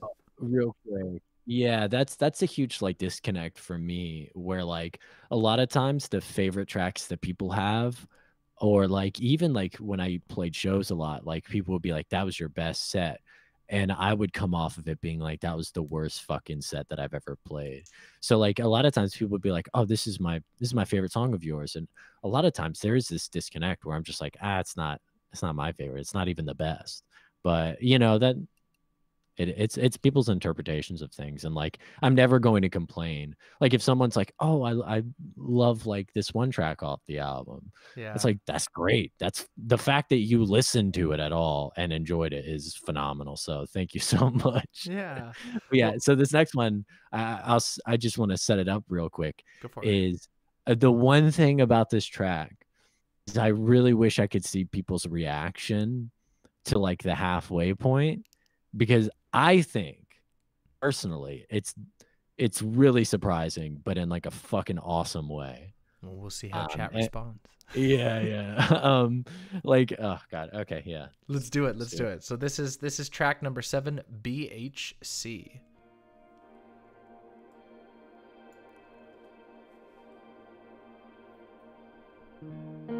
Oh, I'm drinking again to ease the thoughts that keep me up, the dreams that haunt my evenings all night. I'm thinking that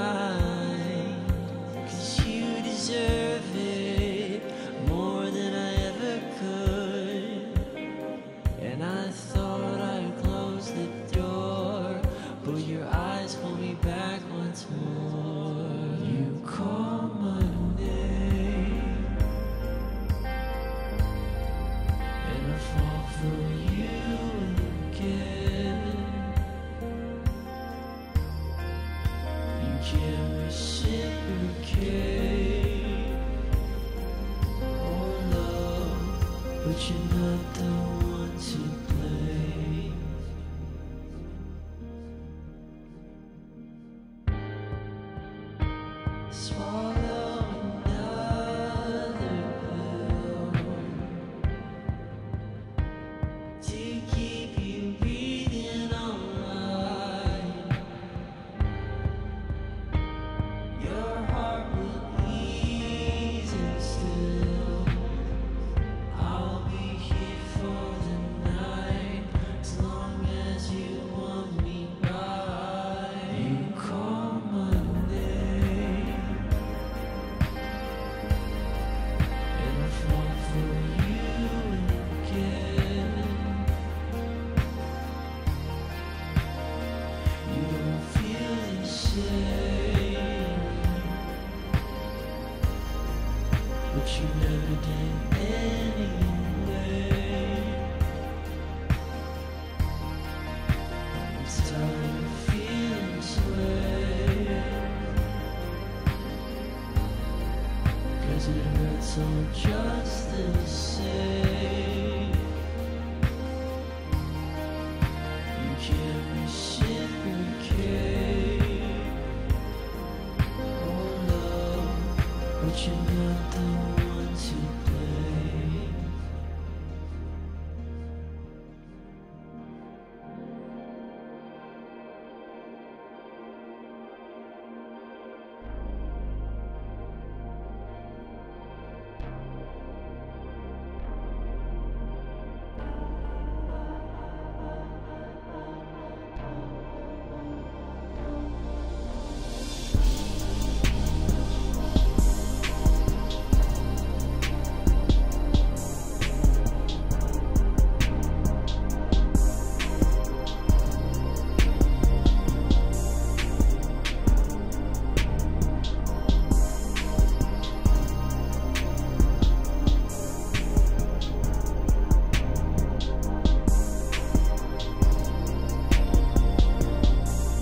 There's still so much left unsaid.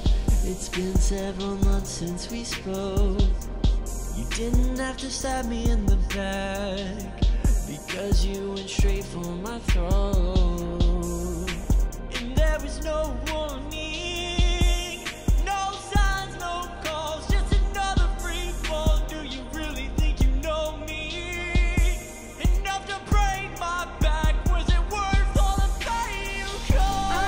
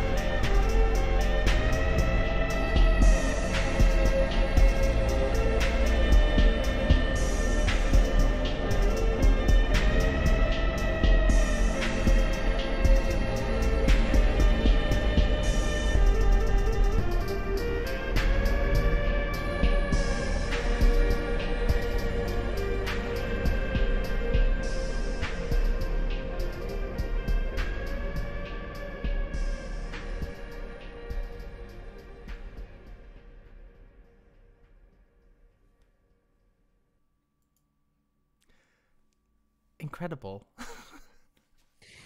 Your music is just this album is so incredibly evocative, and it's just like, I don't know, again, it brings me to so many specific memories, and it's just like, oh god, are they heart-wrenching sometimes. Holy.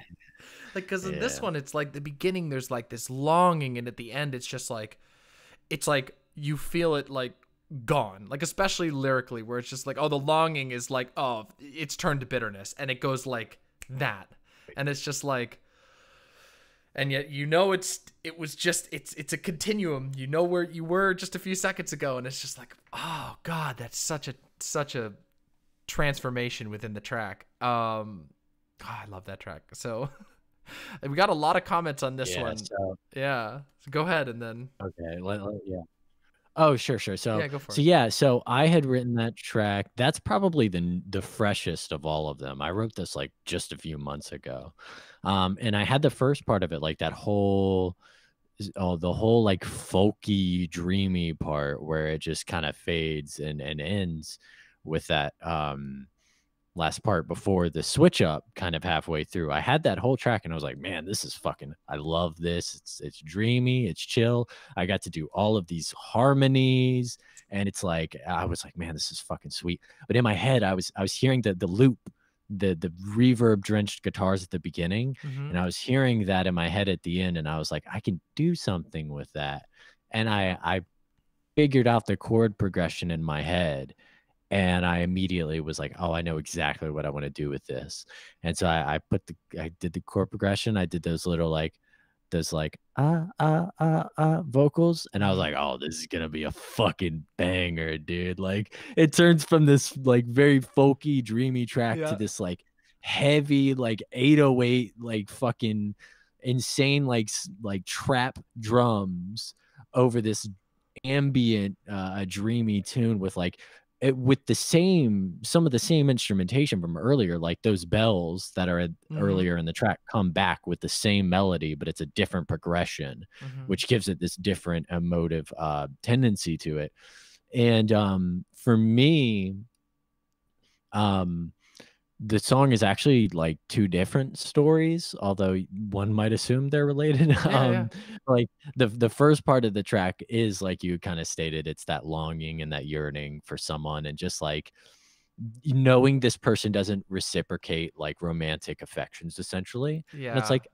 like, okay, this sucks, but like it's not your fault.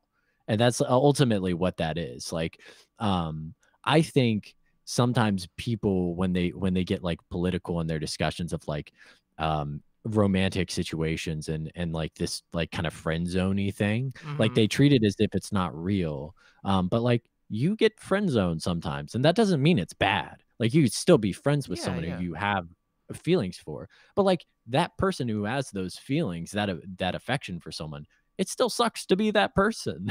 um, Totally. and so Totally. so I was really just expressing that, but also making it clear that like it sucks, but like it's not your fault. Like you can't feel any way that I want you to feel.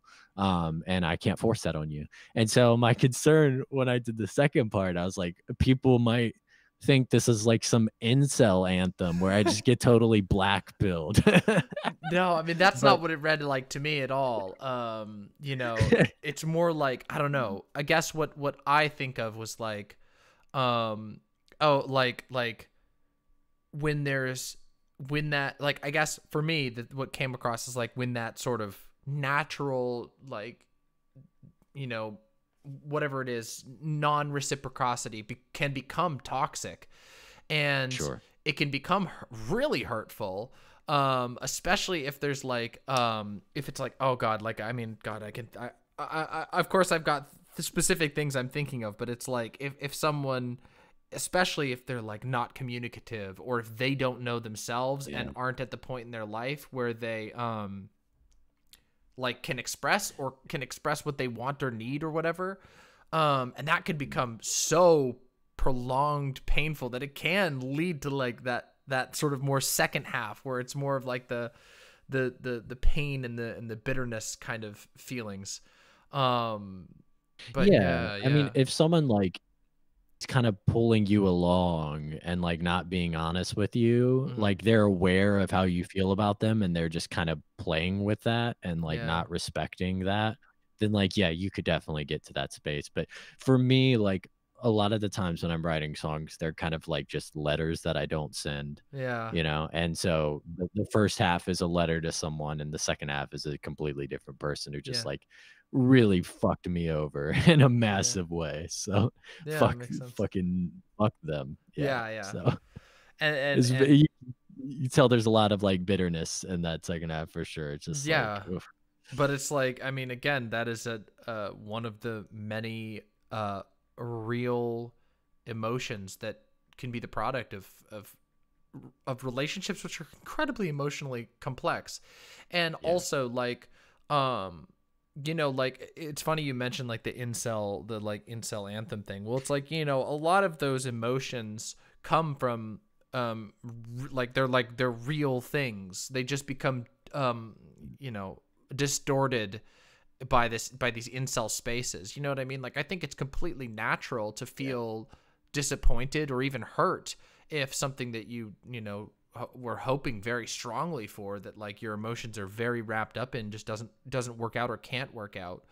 And you know, and then of course with the second half, it's like, again, there are very justified reasons to feel bitter or angry at people sometimes, and it's unfortunate that like I do agree with you that there's like a lot of, there's, especially in recent years, I think this has become especially true. There's been a very high politicization of relationships not working out, or relationships being really bad or whatever. And it's like, no, there are just times where someone's going to be rightfully bitter because somebody else did something shitty. It's like, yeah.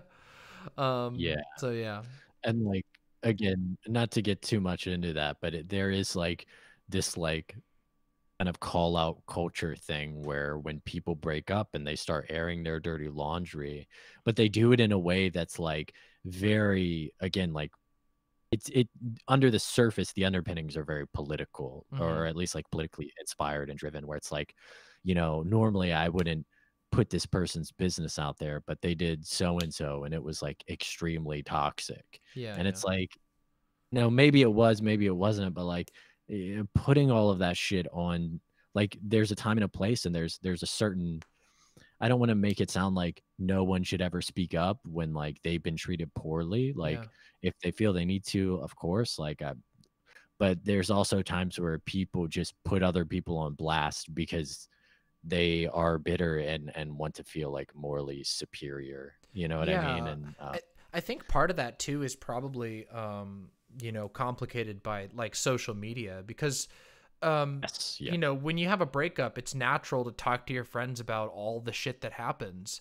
But people on social media, you might have thousands of followers, and like those people probably don't have the like same insight or familiarity with the situation that your friends would, that you would normally talk to. And I do think there is a time and a place. Absolutely, like you said, there is absolutely situations where larger scale like call outs are actually required, even if it comes at the end of a relationship, specifically in cases of like severe manipulation and abuse. Like that can be something really important, especially it gets especially messy if there are people who are involved in other public projects where like, I mean, for example, imagine if like your partner is like the managing director for like a women's shelter, and then they're like abusing you. Like that's the sort of thing where it's like, okay, yeah, that needs to be kind of like aired out. But I do think that there is a thing that can happen where like people's relationships can become unintentionally like a matter of like public spectacle in a way that isn't good. And it's like the internet small town effect, but it's worse because it's not contained to the small town. You know, I mean, I don't know if you ever lived in like a small town, but like that sort of thing can happen when people break up. It's like it can become the talk of the town. But yeah, and then when it becomes the talk of the town on the internet, depending on how many people are involved, that could become the talk of not the town, but like way too many people who are way too parasocially attached. So yeah, I feel you 100% on that. Just gonna read off some of the comments we got. Give me the gratification. Yeah, everyone say here's nice the things, serotonin, the serotonin drip. So this is the one. Yeah. Here we go. It starts with, okay. So this was one from the last one that came in right before we started playing, which is Silent said, "This album is getting deep into feelings I didn't want to be sorting through at the moment," with a sad face. Which is true, but you know, that is very thematic to the album. Then we had, I love this from Antipodian Squid. We got an ouch in chat. I love the crystalline synth. Same. Yeah, the shimmer is great. I am again in this picture and I don't like it, with a Pepe hands. Or rather Peepo hands. Then we have, next time Snow makes a track, he should just at me directly.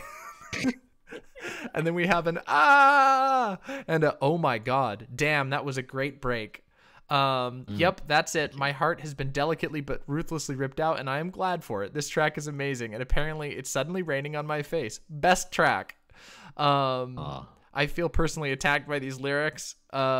And then we had a comment, Weekend vibes. I don't know much about The Weekend actually, but maybe you do. I don't know.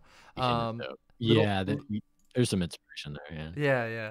Little R&B vibes from the beat towards the end. Oh, that slow dissolve really hits.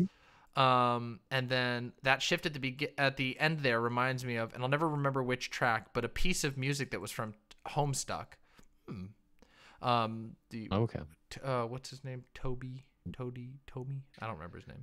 Damn, that last part could have held on longer, but it was really dope. Reminds me of some of the effects that Melanie Martinez uses. Had to skip out to focus on homework, and now I feel like I was coming back to a dream. Wow.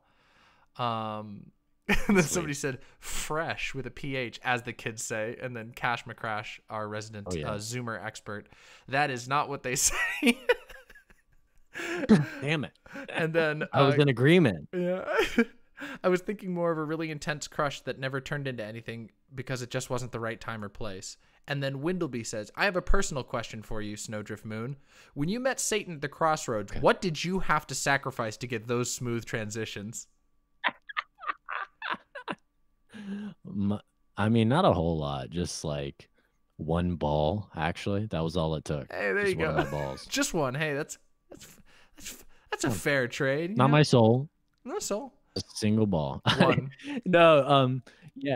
And what's cool about Generous that track too is Satan. that at the very end, it does like that vaporwavy thing where I take the end and I like pitch shift it down and like add a bunch of delay, and it gets really sludgy, and then it does it again, and it like the track skips, and I was like, damn, I just got to do everything on this one song. So for me, that was a lot of fun. There was actually supposed to be somebody else on that track who was going to do some vocals, but it didn't happen, and I'm kind of glad that it didn't, because I'm glad I got to like air that shit out on the second half, because that's when they were supposed to come in. But yeah, that one's my favorite. Sometimes fate throws you a curveball and you make something incredible with it. Yeah. So that's a good one.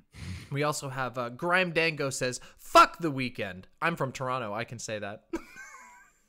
What? Do you know some secret spice I don't know about? Probably. Dude, all right, listen. I've been listening to The Weeknd since House of Balloons, baby. Okay, I've been on board a long time. On a long time. He's a bad dude. I'm always late to the bandwagon. He's a bad dude. Yeah, apparently. I don't. Now, here's the thing. Grime that Dango, wouldn't be surprising. Grime Dango is one of my partners who is incredibly knowledgeable about music and musicians. So I imagine y'all could have an amazing track. I don't share the same the same depth of knowledge on the lore of many bands that Grime Dango has. Gotcha. 1 second. Yeah, I could definitely see Weeknd. Oh, go ahead. Sorry, I was just addressing a chat. Oh, sure. Gotcha. Yeah, I could definitely see The Weeknd being kind of tied up in some suspect stuff. So, but I still big fan of the music. Maybe not so much the person necessarily. Yeah, that happens a lot. It's a reality of enjoying much art. You have to, it's not always possible necessarily to. I don't know. I don't really like the term like separating art and artist necessarily, but it's possible to enjoy, to gain something from a piece of art, even if the artist has done some very suspect things. Yeah, absolutely. Grime Dango says, listening to Bauhaus at 13 did something to me. I do love Starboy as an album. It's really fun. So yeah. Starboy is a great album. I don't know much. I liked After Hours. After Hours? Yeah, okay, gotcha. Yeah. That was Weeknd's most recent album, just came out a bit ago. It's pretty good. I do know The Weeknd was in Uncut Gems, a movie that I fucking loved. But holy shit, that movie was good. Wild, I just learned this last night. the guy Chuck Person who wrote Chuck Person's Echo Jams Volume 1, which was like basically a staple initial vaporwave record. That guy did some of the music for Uncut Gems, which is fucking wild. That's awesome. Yeah, really weird. My partner Grime Dango, her wife is one of the progenitors of vaporwave. So yeah. Wait, who is it? I know you don't want to like dox them or some shit, but oh, that's cool. Yeah, we can we can Yeah, you gotta DM me about this one. That's we'll DM awesome. about that. Grime Dango, you could do this. You could do this in chat. Go for it. I'll let you do this. I won't do any more. Yeah. So go for it. Go for it. Yeah. Can you post their full name and their address, please? No, I'm kidding.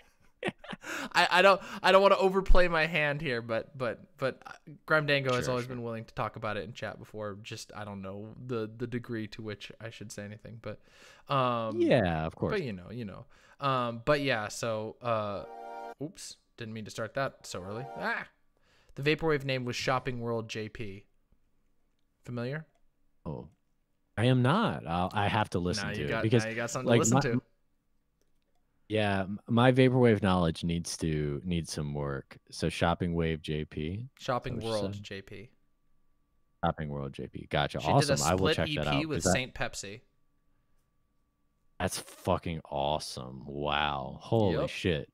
That's really cool. Told you. Dropping the creds in chat, Grime Dango. I told you. Yeah, you're fucking flexing on me right now. I love the shit. So here's the thing too, is I've got like a vaporwave whatever kind of thing I'm working on that's like a separate project. So I think that might be my focus for a little bit. There you go. To give me some room to breathe. But I'm very like imposter syndrome, about it. It's weird. It's just such a different thing for me that I'm like, yeah. You but try it's also like, but it's important to experiment in that way, right? Like it's important to step out and like, and dive into something new that inspires you and some fucking amazing stuff. Yeah, it's different and it's been a lot of fun. And I put some of it out on the Snow.Drift channel before, but I took it off because I want to do it like just as a separate thing. Yeah, its own little brand or whatever. Yeah, I hate that term. I want to get real. Fucking weird with it. That's what I plan on doing. Hell yeah. So. I'm looking forward to it then. Grime Dango says, anyway, 10 tricks point never. OPN is amazing. Daniel Lopatin is a great dude. He's down with the girl dick, and he's the godfather of vaporwave. Hell yeah! Did I say it? I did it. I pronounced something correctly. Yeah. The vaporwave community is very like bizarre because there's a lot of them that are like really accepting, progressive. A lot of them are even like anti-capitalist leftists. But then you have like some parts of the vaporwave community that are like just total fucking reactionaries who completely miss the point of like what vaporwave I think is actually doing. But, that's a whole separate thing. I talked about that with Cause actually a while back, and it was a great conversation. So people are saying Fash Wave in chat, and Grime Dango says, okay, so vaporwave is dead. Now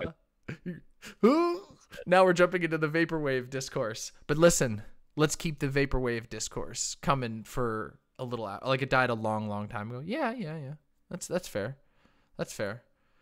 Fash wave. Well, okay. So Barbinger in Twitch chat says it's just a sound, but that's not. That's like saying, oh, keep the politics out of my video games. You can't do that. Like, you'll be you're going to what's the word? You're going to like blind yourself to parts of the music that are important. Oh, okay. That was a kappa. Oh, okay.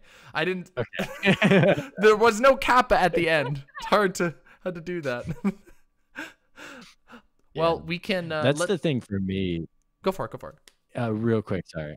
Is like, there's nothing like explicitly political in a lot of my music because a lot of my stuff is very just like, it's about like interpersonal relationships typically. Like that's what I'm kind of getting into, and like social like actions. So like Yeah. there is some politics behind it, but I don't really get like explicitly like, anything like that. And sometimes I want to involve it, but I don't really want to force it, Yeah. So Well, I I like mean, some like political music, but sometimes it can be really like preachy. yeah, of course. I mean, I think that can happen with nearly nearly any type of art that tries to take on politics. It's very easy to fall into like ham-fistedness, and that said, there are some sort of golden ham-fisted tracks and works of art that are great, even though they are ham-fisted. I mean, the one that comes to mind first is like a film is one that comes up here in chat all the time, Starship Troopers. Incredibly ham-fisted film, but done so in a great way. But yeah, I feel you on that for sure. And it is, I think it is okay to like allow the politics to like sublimate through your takes on other things, the very personal stuff. I mean, again, I think that everything is politics to a certain degree, but not what we colloquially refer to as politics. Like, you don't have to write a song about Donald Trump in order for it to be meaningfully political. I would argue that an album what's that? Could you imagine, like, in my realm of music, if I try to make a song about Drumpf, like how fucking cringy, not good that would probably be. Now you have a challenge. I mean, you made Chudwave. Yeah, I did, but I see it is a bit different. But I think with the vaporwave-esque stuff, I'll be able to be like a bit more political with that kind of thing. But yeah. Yeah, that'd be now you have a challenge on the table. Now you got to come up with a way to do you got to do what what's it? Anti-Trump track. Yeah, an anti-Trump track. You got to do what Ben Folds did with that one the fake album that he made that was a parody of the actual album. Fuck, I'm trying to remember what the name of it was. He did the album was basically a double album, and he had the tracks were the same name, but they were different songs, and they were great, but they were like I would say cringe is the best way to put it. Like, he parodied himself in the like fake versions of the songs, and it was just like painfully cringily, like it was like somebody was doing a fan album of his own work, but it's his own, he made it himself, and it was wild. It's so good. Fuck, I want to remember the name of the album now, but it's neither here nor there. We can talk about that in the future. Oh, Sure. Grime Dango says, I would suggest you take corporate Muzak from the 90s and reinterpret it through Prague. There we go. Hey. I don't know if I could do that, but it sounds too cringe. fascinating. Yeah. No, it might be like too much of a very different type of thing. Not up my alley, I guess. Yeah. All right. Well, do you want to move on to the next track now? I think I'm ready to hear some more tunes. Yeah, if you want to play it, I'm just gonna run to the bathroom real quick and get go some for water. it. But you can go ahead and Sick. Yeah. play it. I'll be right back. I will do. All right. So this is track 8, Death Through a Sunlit Summer.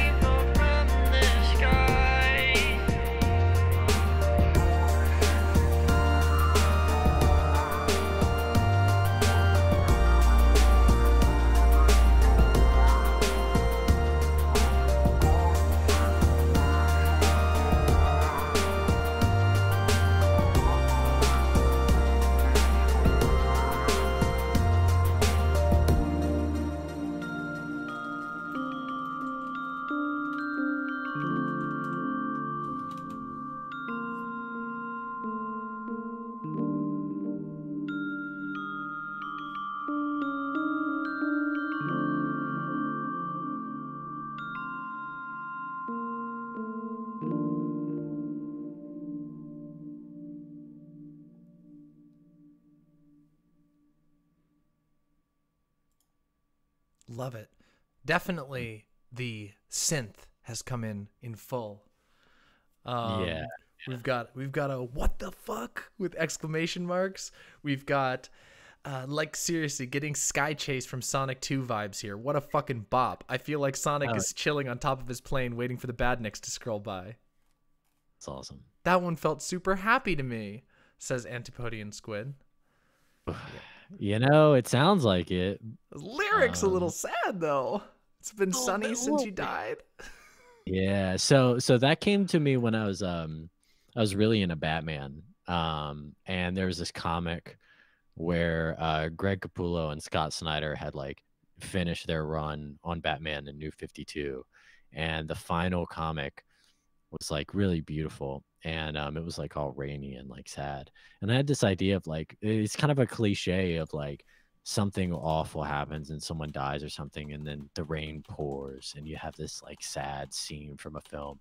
And it's like, I just kind of wanted to like contradict that and be like, you know, someone dies and the world is sunny and beautiful, and everyone's still moving and like enjoying life, and you're there like, it again goes back to that theme of like, even the external forces which like drive the world are contradicting the emotions you're experiencing. The So it's like, asynchronicity.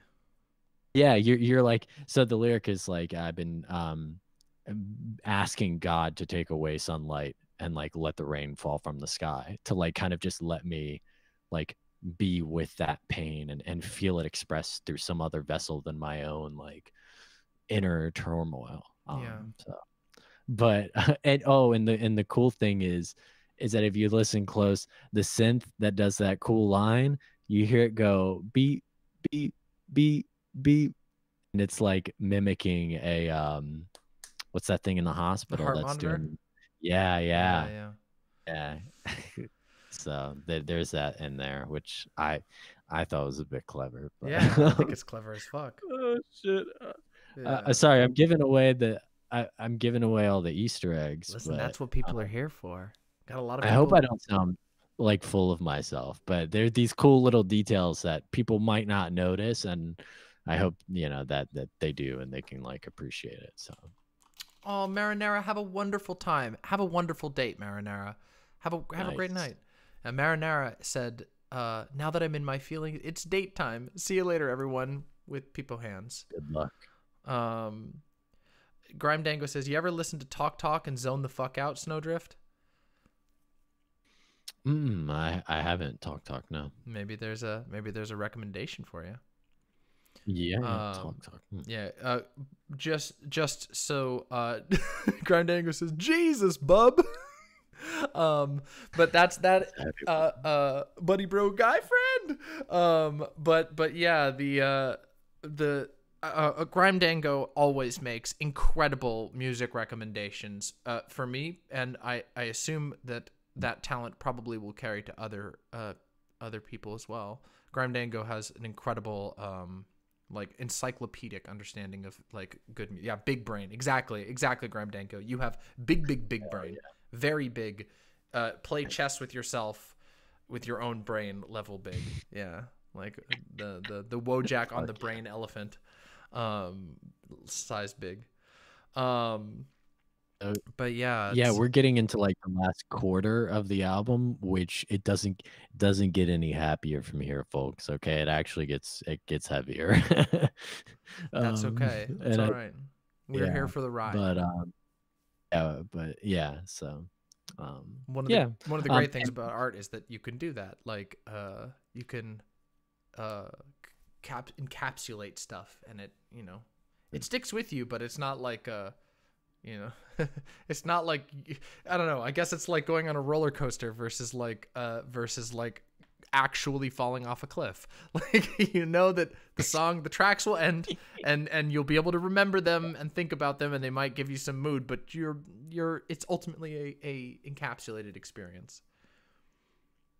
Yeah, and I do like to think that like the point of the tracks isn't really like just to like depress you or anything. It's a cathartic thing, and I don't think the songs are like necessarily like hard to like listen to per se. I think if anything, it's just like something you can just like cut on and like, just think about stuff or work on something or whatever it may be. For me, I create like stuff. I mean, first and foremost, it's really just me doing things for myself. But I like to think that it can be like a form of solace for people to just like, even if it's not the thing that they're like completely entranced by or listening to, like it can just like kind of set a mood and like and be something comfortable to like put on. Oh, Um, absolutely. I and I'm mean, fine with that was that. my experience. I mean, you saw my review, I'm sure, that I posted, but I didn't oh, until you like didn't? earlier today. I saw on Bandcamp. I was like, oh, that's so sweet. Yeah, well, I'll read So it off for the chat once we get to the end. But yeah, you got my my thoughts. I feel like I was given a gift with this album. So yeah, yeah. So you have succeeded in that goal of making something that can be incredibly cathartic, for sure. mm. Yeah. Do we want to move on to track 9? Yeah, so this is my other favorite, for sure. Excellent. So yeah, let's do it. Let's do it. Here we go. This is track 9, Reveries, We Meet Again. Oh, I've got to refresh the page. There we go.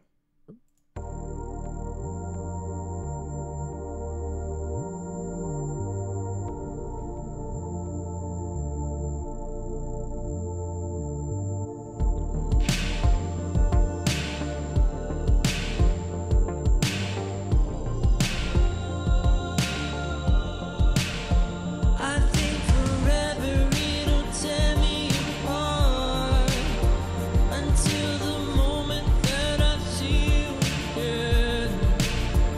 And every night I see you in my dream. Every night I see you in my dream. This time it's haunting me again. This time I'm falling off the edge. I've been here waiting for the end. Every day I just pretend that I can make it through this. Everything that I've done is not enough. I can't give you enough. I fall in love with the wrong thing every time. With the wrong one every time. Could you tell me if I fucked up your heart? Have I committed an immeasurable sin? And every night I see you in my dream. Every night I see you in my dream. Now I can't stand to look back on my faults again. If I can make it up, then what's the point of this? Are we coming out till I get it right? 'Cause I've been pushed out, do you want me in your life? Do you want me in your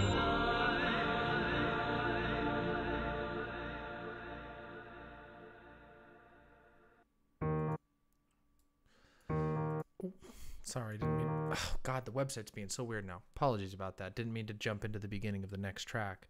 That's all good. God, I really love the slapping beat there is so Yeah. wonderful, and it's like I don't know. To me, this track like it hits me with this like specific, very specific flavor of a like anxiety like, and it's like the type that you, again, like, I mean, even in the lyrics, it's like I see you every night, I see you every night, and it's like, and then there's like the beat just like keeps coming back, like it's like snapping, like it's like snapping you back to this like thought of like, oh my God, am I like, is it happening, like am I doing things right, am I okay, am I, am I pissing someone off? Like it's that sort of like very unique type of anxiety that can only come from like somebody you care really a lot about emotionally. Like I don't know, that's what I got hit by. I hope that I read it correctly. Sure, yeah, yeah. Yeah. Yeah, so the fun story about that track is I literally I take a lot of power naps, and when I do, sometimes I wake up and I have a song in my head. And then I go like put it into Logic and create it. And that was one of those times I literally took a power nap like 20 minutes and I woke up with the lyrics. I think forever it'll tear me apart until the moment that I see you again, and every night I see you in my dreams. And that every night I see you in my dreams line, I knew I wanted to repeat it. And I even had the bass line in my head, Yeah. like behind that and everything. So like, I literally woke up with the song. It was super weird, and I put it all like right there. And so my favorite part about that track is like, yeah, it's very punchy and it's brief, and it also kind of pulls back, kind of into that focus of the album, of that like of that yearning, um, and that like separation, and just that anxiety, of like throughout a lot of the album there are these references to like having dreams and dreaming of being with someone, and that's pretty consistent throughout it. And it's just yeah, that one, yeah, it hits different for sure. Yeah. Yeah. It's a there's another one of those sort of things. It's like a unique sensation that comes from having someone appear in your dreams, someone who's very close to you in your dreams.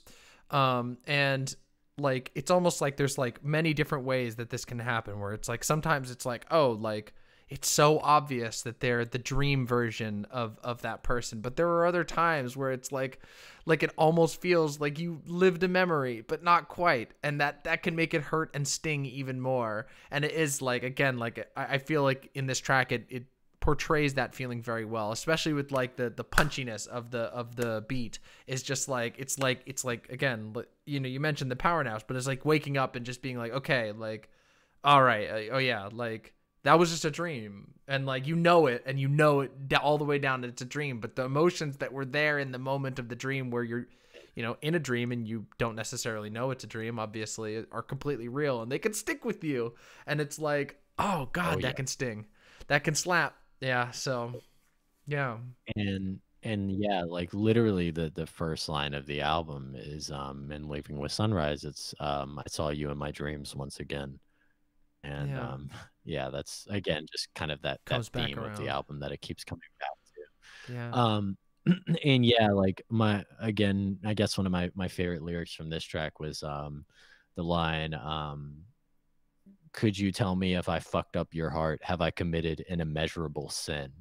It's like, Jesus, like Yeah. that feeling, like of even having to ask that question to someone, or feeling like you've just completely like torn something apart, or tethered a cord with someone you care deeply about. It's like that's it's just, yeah, it's heavy, It's a heavy and it's emotion. vulnerable. Yeah, like again, like and sometimes it's like there's, I mean, you have good reason, again, like you have good reason to like fear, like people have good reason to fear being able to harm someone who can also harm you. Like one of the things of like being with somebody is how mutually vulnerable you can become with one another, and how uniquely someone close to you has the ability to affect your emotional state and you theirs. And yeah, that anxiety of like, oh, did I seriously fuck up here? Like, am I have I become like a bad person, or like have I done something that like I am going to be ashamed of? And you can't always know the answer to that question, which is part of the reason why it can become an anxiety.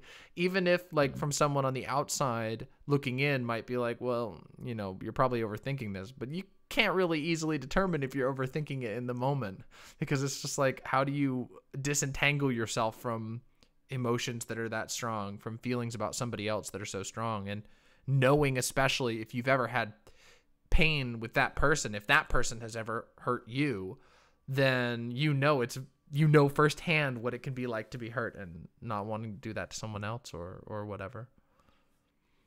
Yeah, absolutely. Yeah. There's not a whole lot more with that one. I'd mentioned on the Twitter site that there was a track that has a sample from Super Smash Bros. Melee. It's like an audio file of Fox, and that's actually the track that it's in. Oh, really? I didn't even catch it. It's not obvious, but it's in there. That's so funny. That's incredible. It's one of my favorite games, so I was like, yeah, let me just toss that in there. Why the fuck not? A Smash lover. Yeah, fuck. I love Smash. I'm terrible at Smash. Terrible at Smash, but I love Smash. Are you a Fox main? In Melee, I main Fox. I kind of play some other characters, but depending on the game, kind of depends on who I play. But in Melee, Fox is just the best character. Yeah, he's overpowered. Motherfucker. A number of times my cousins have bullied me with playing fucking Fox. This damn up smash is got to be one of the most annoying fucking things in the world. We got a Sheik is greater than Fox in Melee comment here with a kappa, thankfully. But okay. I was about to say. Yeah. I mean, Sheik is really cool. Yeah. But definitely. I mean, you could have debates about like top 3 in Melee for sure, but Sheik is not top 3 even. She could be like top 10, top 8 maybe. Yeah. Depending on where the meta is. I know I play a lot of Smash. I know some things about Smash. So. I just like playing Jigglypuff and Isabelle. Jigglypuff is fun. I love Jigglypuff. No, I'm actually okay with Jigglypuff. Too. Yeah. Oh, Ultimate's fun as fuck. Yeah. I've been having a lot of fun. I've had a lot of fun. We've had that for a while, and I've played it quite a bit. I'm just no good at, like, when it comes down to playing people who are actually good at the game, I'm just a dead weight. So, but it's then fun, again, as long as you're having fun. Yeah, I have a lot of fun with it. I actually really enjoyed when Piranha Plant came out. The Piranha Plant character is like super creative, and I really like the way that character plays. Is that a challenge? Windleby wants to challenge you at Smash. I like Lucario. I just think they're neat. Yeah, Lucario's fun. I had a friend who I used to play against who was pretty good with Lucario. I mean, so I can't play Melee online, but I can play because I don't have a PC for it, but I can play Ultimate. And if anyone wants to play, you can shoot me a DM. We can play. I'm not particularly good at Ultimate, but yeah, I'd be down to play. Maybe that'll change once the challenge has arisen. You'll get the spirit for Ultimate and just go like, we'll see. And I got really into it when it first came out, but I have issues with my hands, so I can't do it. No, that's fair. Yeah. Well, the Switch controllers aren't exactly friendly to. I have very large hands, very long fingers, and those fucking controllers give me the worst cramps. Holy shit! Yeah. It's so bad. Yeah. They were definitely not designed with bigger hands in mind. All for babies. Yeah. What's that? Just for babies. Yeah, it's a controller for ants. Yeah, it's Joy-Cons too. Yeah. Manga hands. Oh, do I have manga hands? Is that what that's called when you have like really long fingers? Maybe, I guess. Certain manga. I know in like what are they called? Shoujo mangas. That is a stylistic thing, but I don't know if that's true across all of them. Yeah. Do you want to move on to the next track? Yeah, let's do it. This is the return of Bittersweet. Mm-hmm. Bittersweet, but mostly bitter, actually.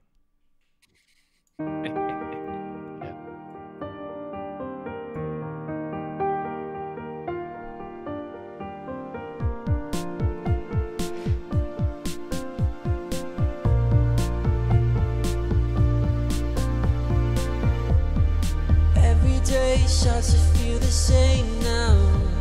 I don't have the energy to explain now. I ended up in the pit that I'm in, alone, and I'm fucked up again. I swear I should have known that I could not stay long.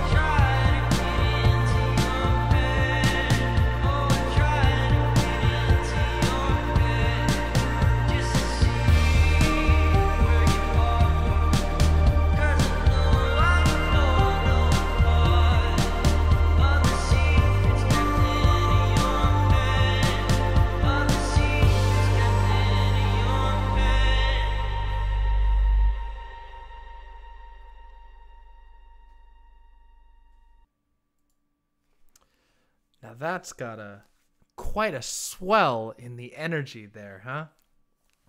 It's Yeah, yeah. like, wow. Like I love the return of Bittersweet. There's this is gonna sound silly, but there's a scene in, you ever seen the movie Interstellar?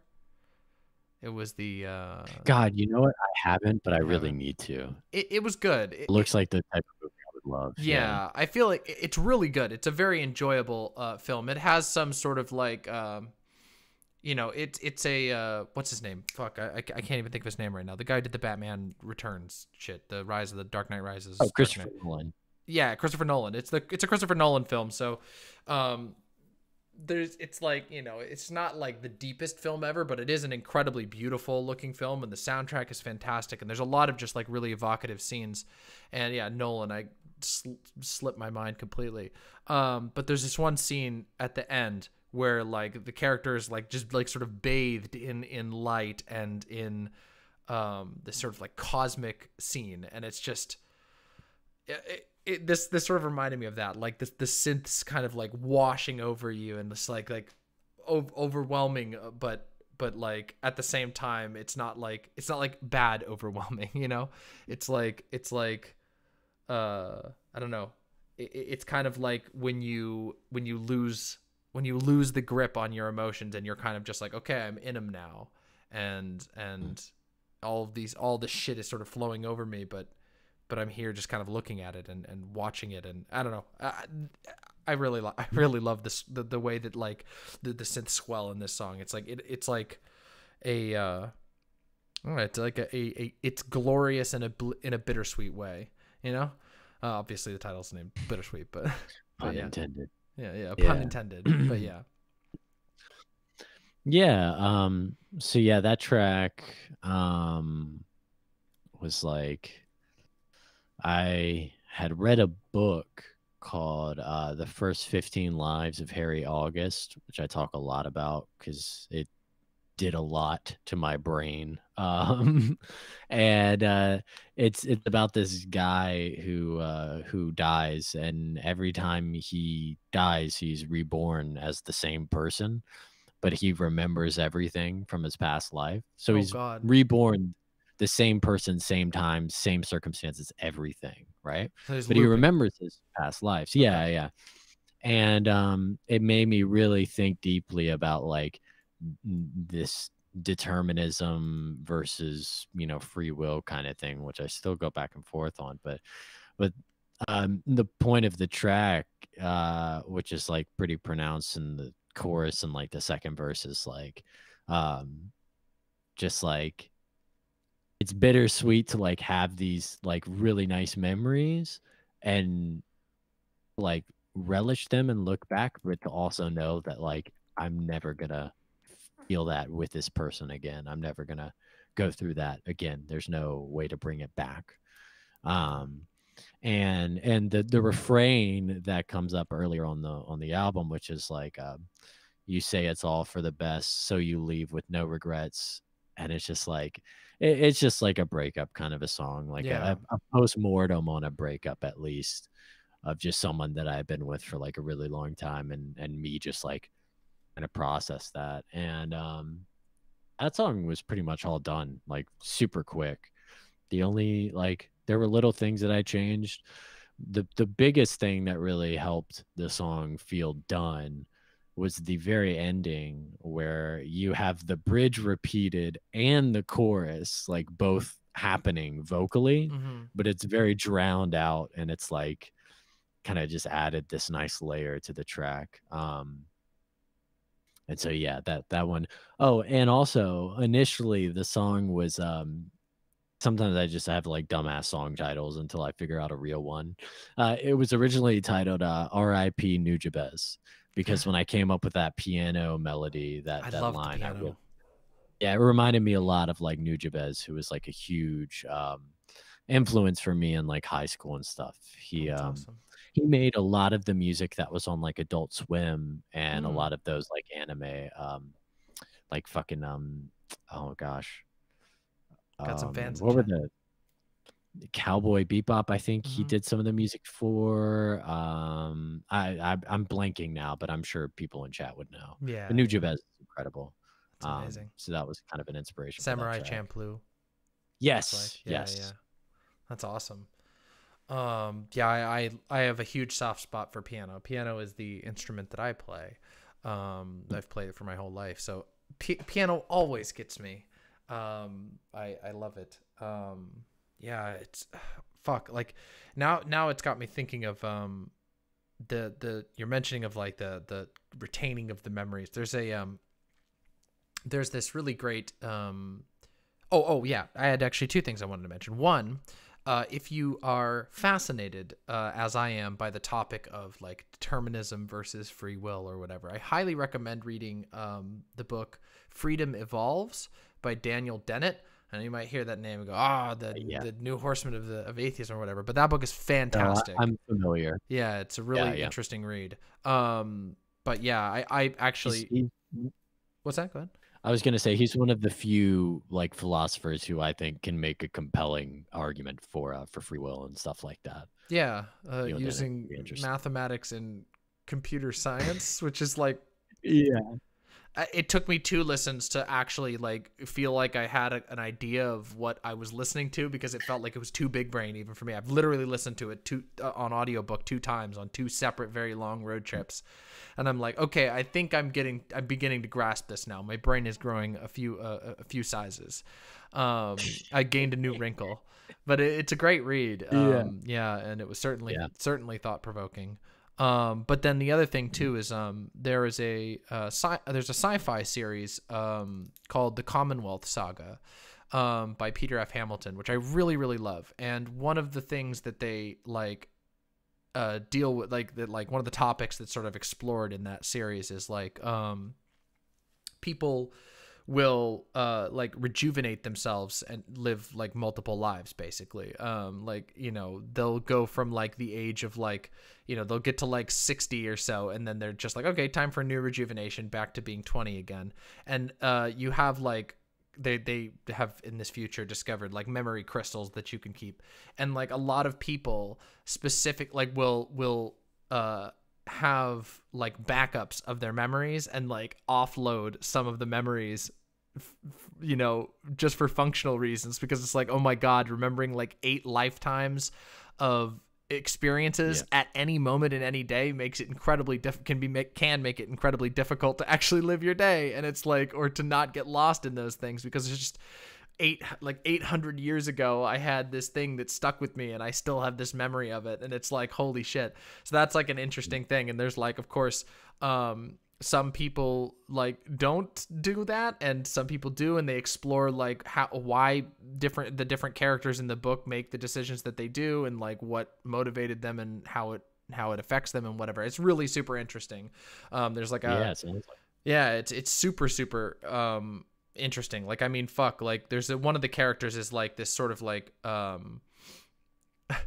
like externally very stoic, and like people like he's kind of understood for keeping a cool head in like hot situations. But once you get into his character, like you realize that is not what's going on under the surface. And like he is like very attached to his memories and keeps them all around, and like, you know, he still manages to like function and to be really good at what he does, but it's like, it is not what it appears, you know. Like everyone thinks he's like, he's just like, you know, able to cut through all this stuff, but in truth he's actually like, it takes a lot of processing and remembering all these things for him to be able to do the things that he does. Is super fascinating. But yeah, that just made me think of that with this track, and discussing like, you know, your inspiration from that other book. It's like, oh, this made me think of this sci-fi book that had a similar theme, but you know, a little different. Yeah. Yeah, that sounds awesome. Yeah, Sounds it's like something I fantastic. enjoy. Yeah, I highly recommend, by the way, I highly recommend the Commonwealth Saga to anybody who likes sci-fi, especially sci-fi that can really get you thinking about like, oh shit, I never really thought about this aspect of society, or like how we would interact with, you know, alien species in this way. And like, that's one of the things I loved most about Commonwealth, is that I felt like it handles how humans would probably more realistically engage with aliens than basically any other series I've ever seen. Like, it just does a really, really good job at, like, I don't want to say like it doesn't humanize the aliens. That's the thing. They're just other sentient beings, and it's able to maintain that distance in a way that's super, super interesting. So I highly recommend that series. But yeah, The Expanse was what got me to think about UBI. Oh, yeah. Wait, isn't that from the second series, the Void trilogy though? Maybe not. There is a second series that's also really good, but I don't like it. I shouldn't say I don't like it as much. I didn't get as into it as the first trilogy, or yeah, I think it was a trilogy. The Commonwealth Saga was 3 books, I think. But yeah, anyway, that's a little bit of a side note. Do you want to move on to the final track here? Yeah, absolutely. All right, let's do it. Do it. Dreaming Solitude, Fading with Moonlight. What's that? Sorry. Oh, I was just saying, yeah, it's two songs in one. 2 for the price of 1, baby. Amazing. That you heard, you got it here. The best deal on the web. 2 songs for 1. Track 11. Dreaming Solitude, Fading with Moonlight. Here we go.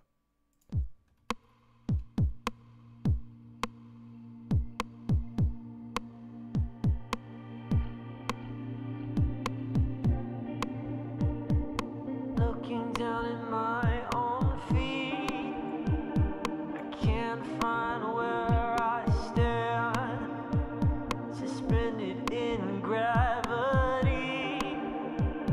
You said I was all you need. I asked, can I give you a call? When can I see you again?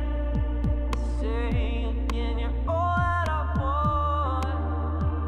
Just tell me where to begin.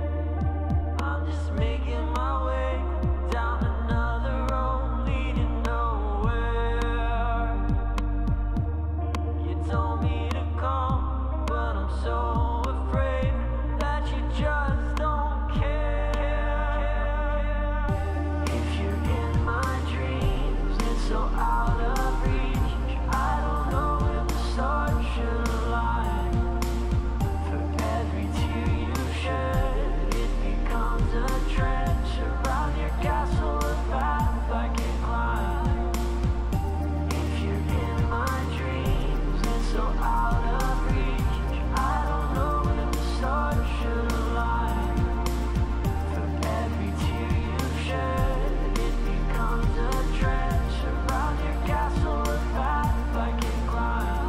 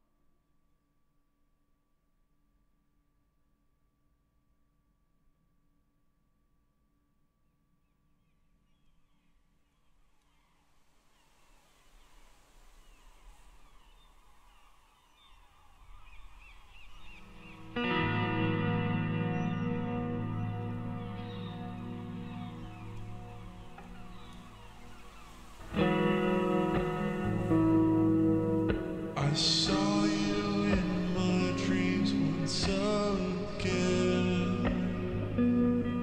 You were standing near the sea, close by.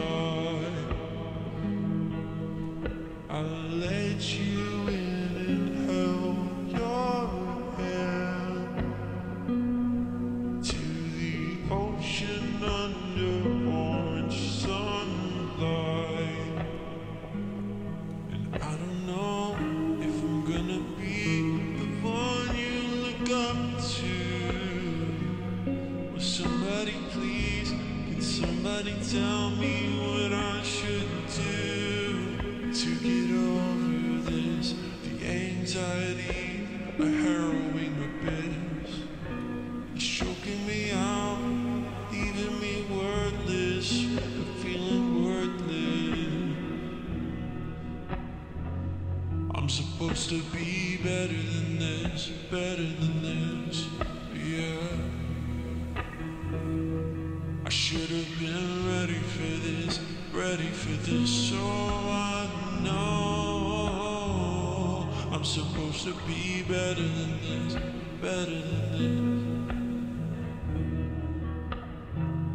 Yeah, I should have been ready for this.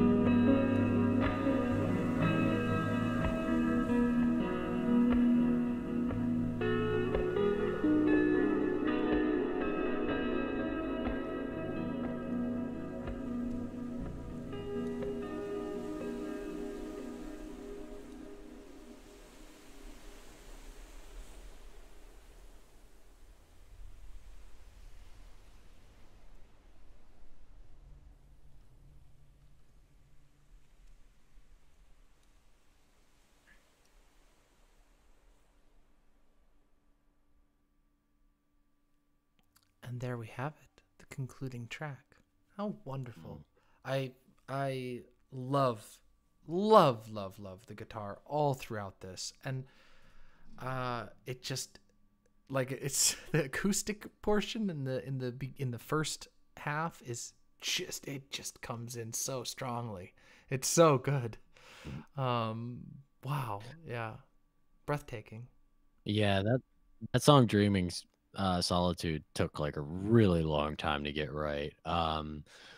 Like I wrote it and recorded like the idea in one sitting, but it was like this process of getting the acoustic guitars right and making the end of it fit right. And then I finally came back to it a couple months ago and I added the pads in, which really filled it out. And I was like, oh fuck, I could like feel it. I was like, I got it. Okay.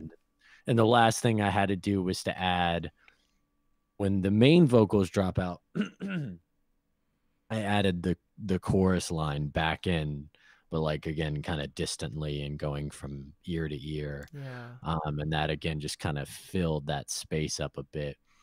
And and then a while after that, I was playing with some chords that reminded me a bit of the first song, and I was like, oh, okay, I have an idea of what I should do here. So that's how the second song came along. I recorded it with just the guitar and vocals, and then I actually slowed it down and pitch shifted it. But I hope that after people hear that, it's pretty easy to put together kind of what's happening between all of the tracks and the flow of the album. Once you get into that second to last, or the last song, where it literally opens up referencing the first track on the album and then closes with the same melody that closes out the first track of the album. I love that kind of shit, like the repeated phrases and melodies that are like kind of coming back. Just I was really happy to do that, and to kind of close it off on that note, which I like to finish projects on like kind kind of like a positive, or at least like a solvent or a solving, like, Yeah, tie it off resolutionary properly. feeling. Yeah. But this to me didn't have room for that or really allow it. So instead it I'm not gonna it just it leaves you kinda hanging a bit Yeah. and tells you to go back and do it again. Yeah. Um, and Loop that's back kind of the again. Think yeah, about that's it kind of a again. yeah, that's just, like, kind of the meta narrative of, like, kind of leaning into this deterministic framework of, like, we're just fighting the same battles in, like, maybe a little bit of a different form, but it's repeating all the same. And so to have songs referenced in other songs and to have these constant themes and to have it begin and end in the same place. Of course, you have Leaving with Sunrise, which is kind of contrasted by Fading with Moonlight, but it's all the leaning into itself again, you Yeah. know. And so that's kind of the again, the meta narrative that the album, the story that it's really trying to tell. Yeah, and I mean that's how it's a very, again, it's a very organic uh it has a certain like an organic process to it of like, I mean, because we do this, right? Like when we have these emotional things that happen in our lives, especially with relationships, I feel you just revisit it and revisit it and revisit it and revisit it. It seems like sometimes like it's almost it can be almost impossible to get out of those loops, it can feel like at times. And then like I like that in this track it's sort of like there's like a part of like it's like you're kicking yourself for, I should have expected this, I should have seen this coming, I should have, you know. But at the same time it's like how can you really, it's not even fair, it's not even fair to kick yourself for it, because no one can see these things coming. We get blinded, anyone gets blinded when they're vulnerable, when they're open, and when they're connected with somebody else.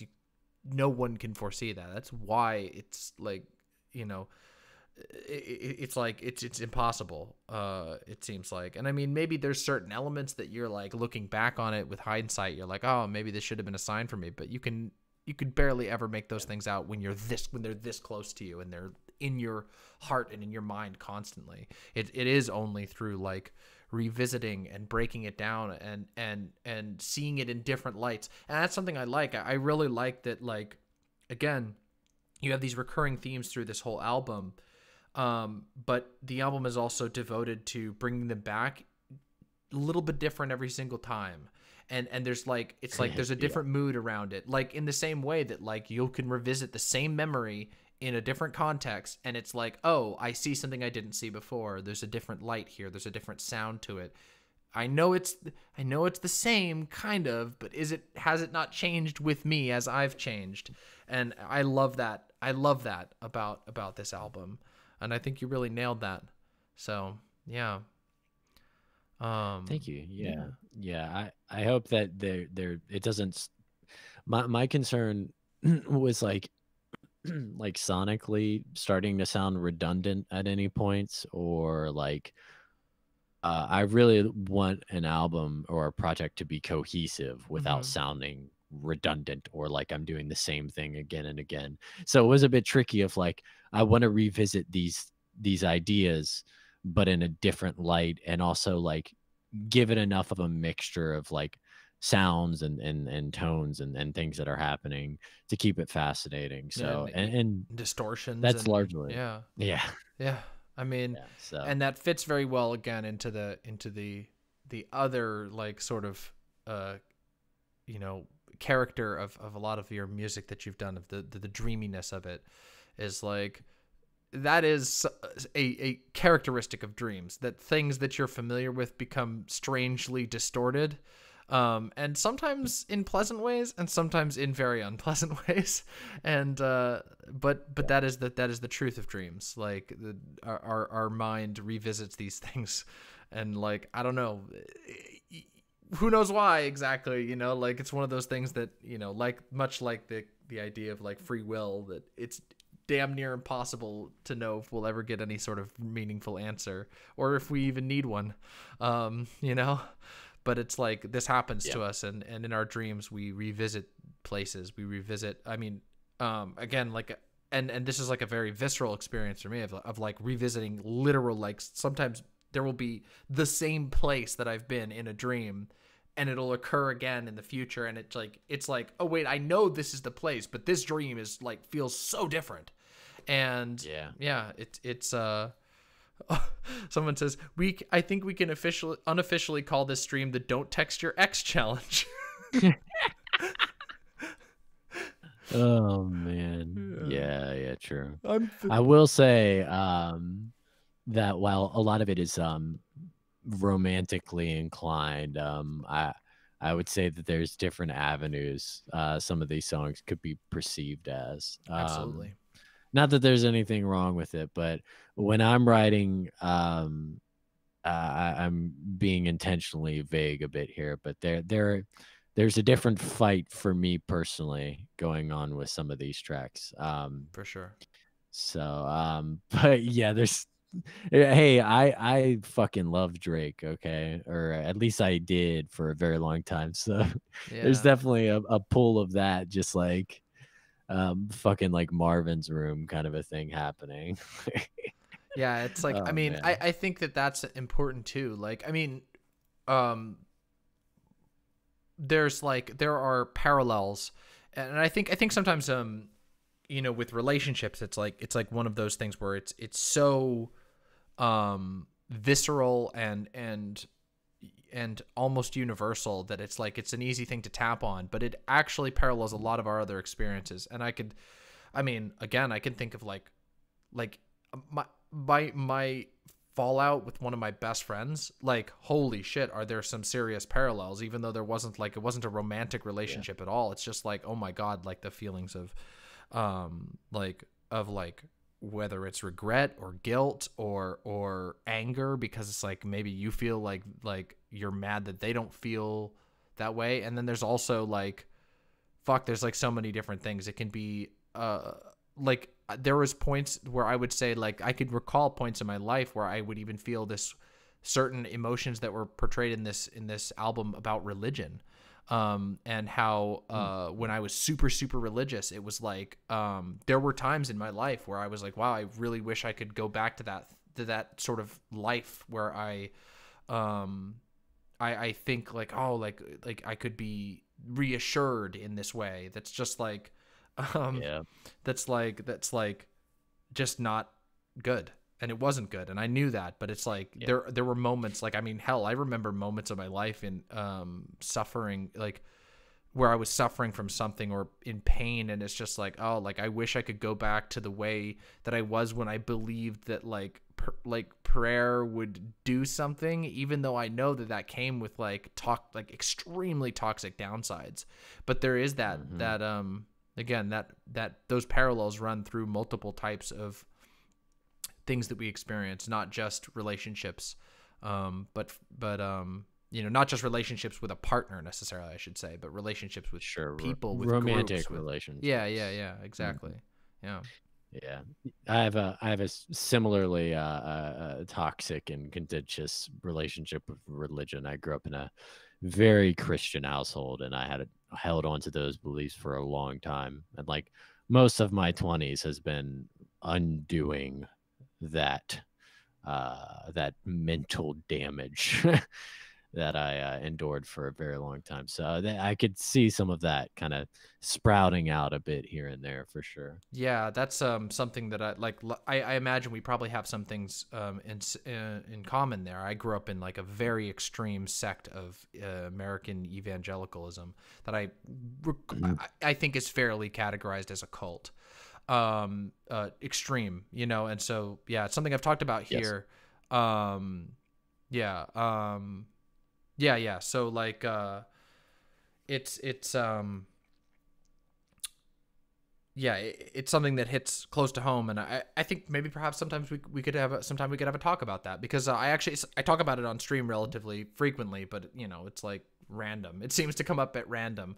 But my experience with religion was very, very much the same as what you said there, of like undoing things, it feels like, and unlearning these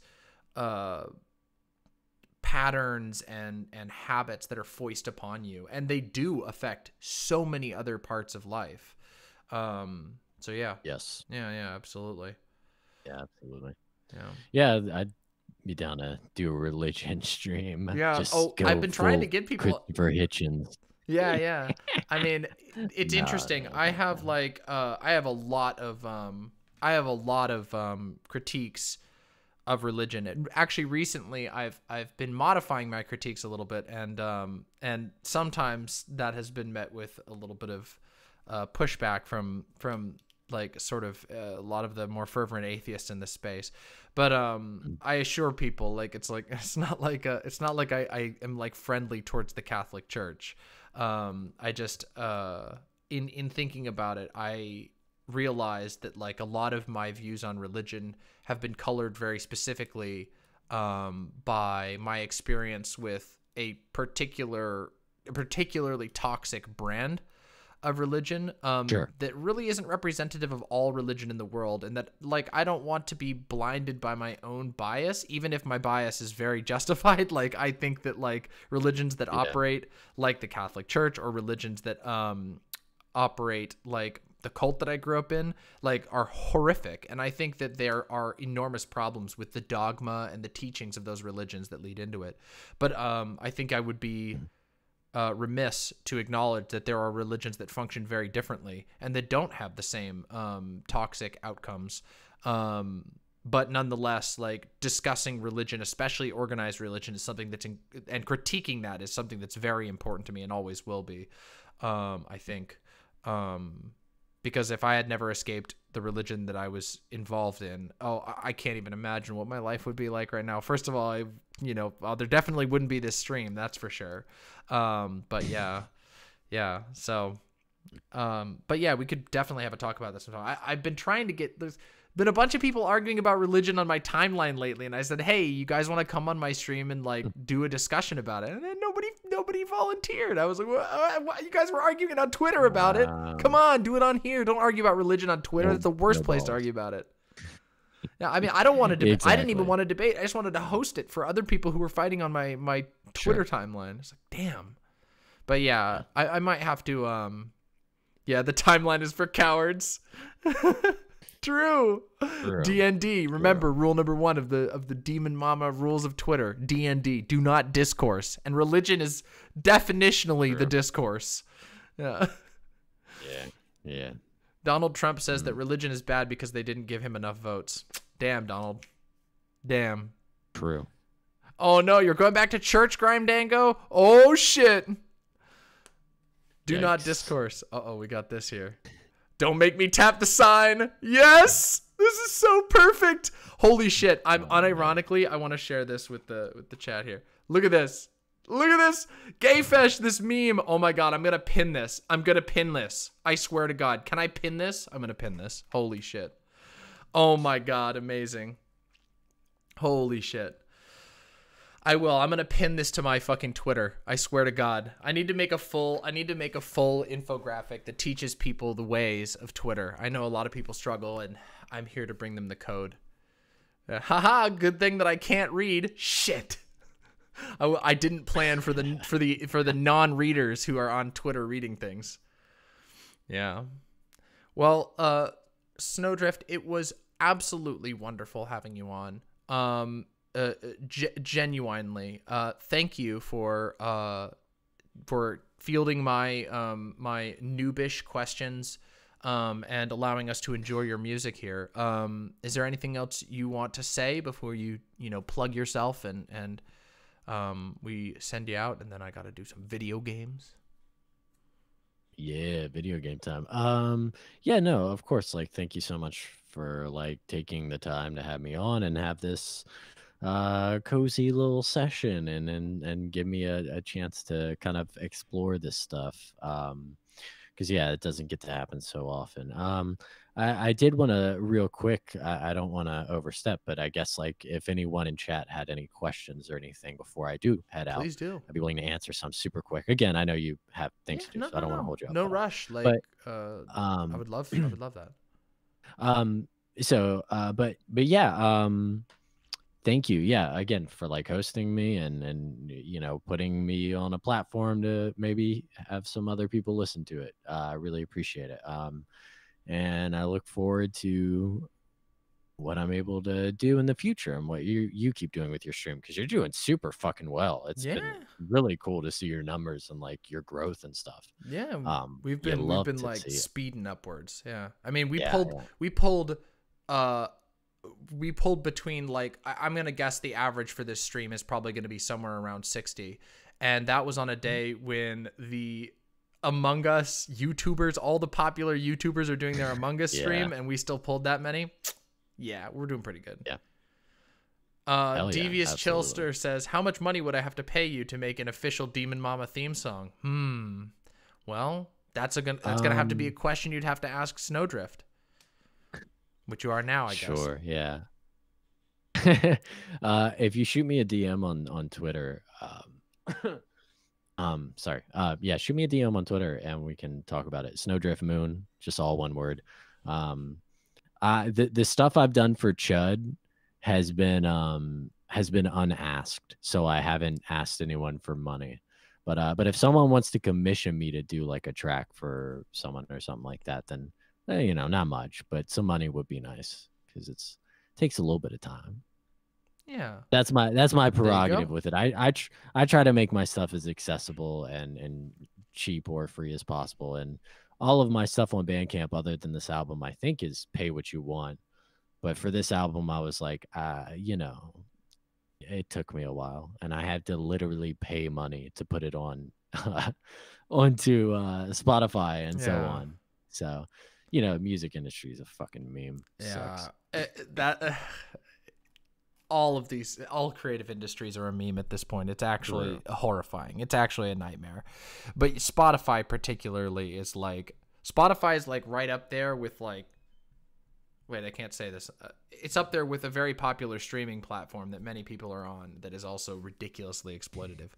Let's just put it that way. Yeah. Busy Bee asks, any tips for managing imposter syndrome? Oh God. I mean, if you have any for me, then please send them my way. I mean, for me, like, I've been doing music for so long, that it doesn't really occur unless I'm doing something weird or uncomfortable. My kind of just like general guide for like any artistic endeavors that you're pursuing is like, have your group of friends that you bounce ideas off of, and you know who's going to give you what kind of feedback. So to make that a little bit less vague, I have some friends who anything I send them, they're going to be like, yo, this is fucking awesome. And they're going to hype me up. And that's great. I love that. Sometimes you just need that friend who's going to be like, this is fucking awesome. It's fantastic. I love it. Okay. And then you have friends who are maybe more familiar with the type of thing you're doing, and who are going to listen to it and be like, this is good, but like, here's where you can improve. And like give you some real good feedback. And then once you've done it, like to the point where it's finished, then they hear it again and they're like, there you go, you fucking got it. Like, so it's really good to have like that support system of people who are going to be realistic and practical, and then people who are just going to be like hype you up and make you feel really good about what you're doing. I think those are like easy ways to kind of mitigate that imposter syndrome. And also just remember, like, you're doing it for like you know, you're doing it to enjoy it, and you know, fuck other people, dude. Like it's your thing. Like do whatever you want. Like, yeah, like there are rules to certain forms of creativity, but they're like guidelines, you know. They're more like guidelines. Exactly, they're guidelines. Yeah, I mean, you're right. I would concur with you on that as far as my own experience goes. Obviously there's often, especially, I mean, I'm a streamer, so like I've got the attention addiction, you know. It's just a fact. Like, but when I set out to make this stream, one of the things that I set as like part of my like sort of vision for the stream is like, my goal is to build like a really fucking cool community and make entertaining content that like is like fun to watch, that I enjoy to make.